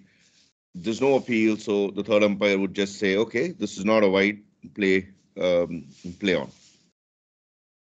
Yeah, the law states that without an appeal, a striker or batter cannot be given out. So I'm not sure how the playing conditions cover, because there's been a challenge by the batter. So Yes. I'm not sure if the PC covers because of the challenge. The batter now opens himself or herself up for being dismissed. It could be a possibility that because of the challenge, if there was no challenge, no appeal, it would have just gone on like normal.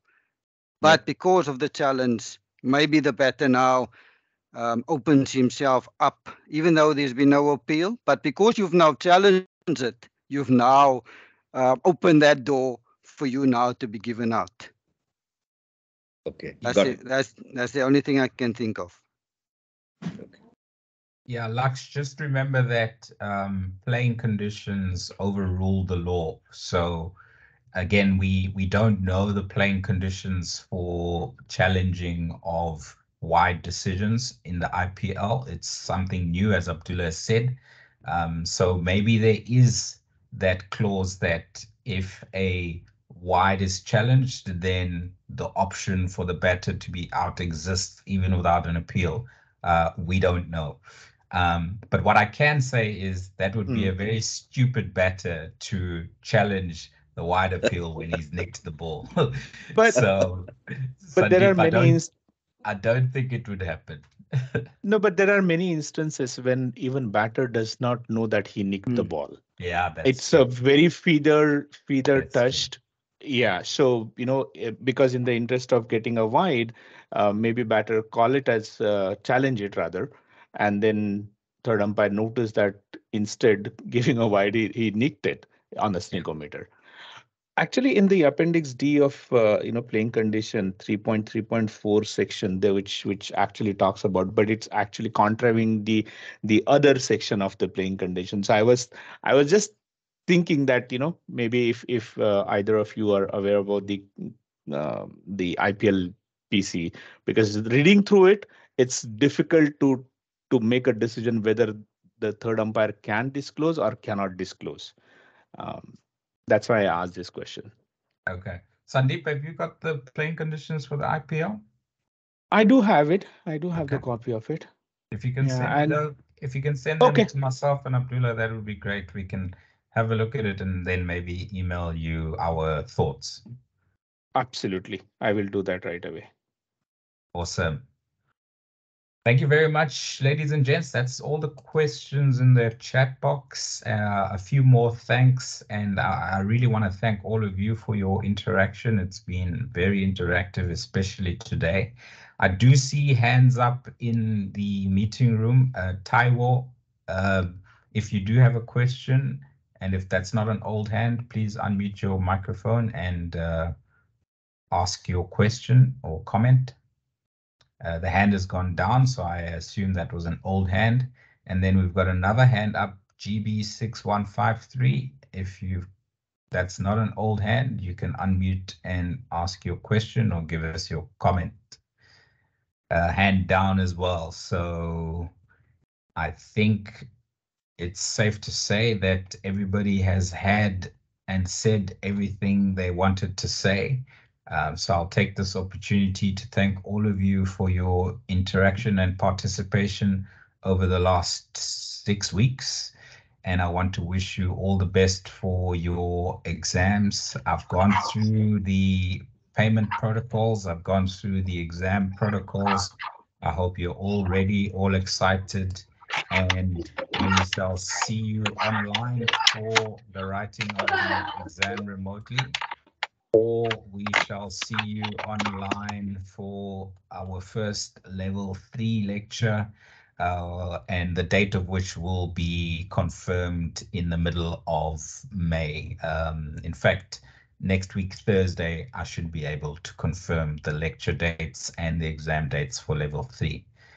Thank you all very much once again, and enjoy the rest of your weekends. All the best for your exams. And yes, Laksh, on Thursday, the 11th of May, once the amount of candidates for level 2 exams have been confirmed, I will email the level 3 dates for courses and exams. Okay, thank you very much once again. Enjoy the rest of your weekend. Good Thank you, day both of you. further, and goodbye. Thank you. Thank you, both of you. Appreciate it. Cheers, Cheers everyone. Welcome. Thank you. Bye. Bye, everyone. Bye-bye.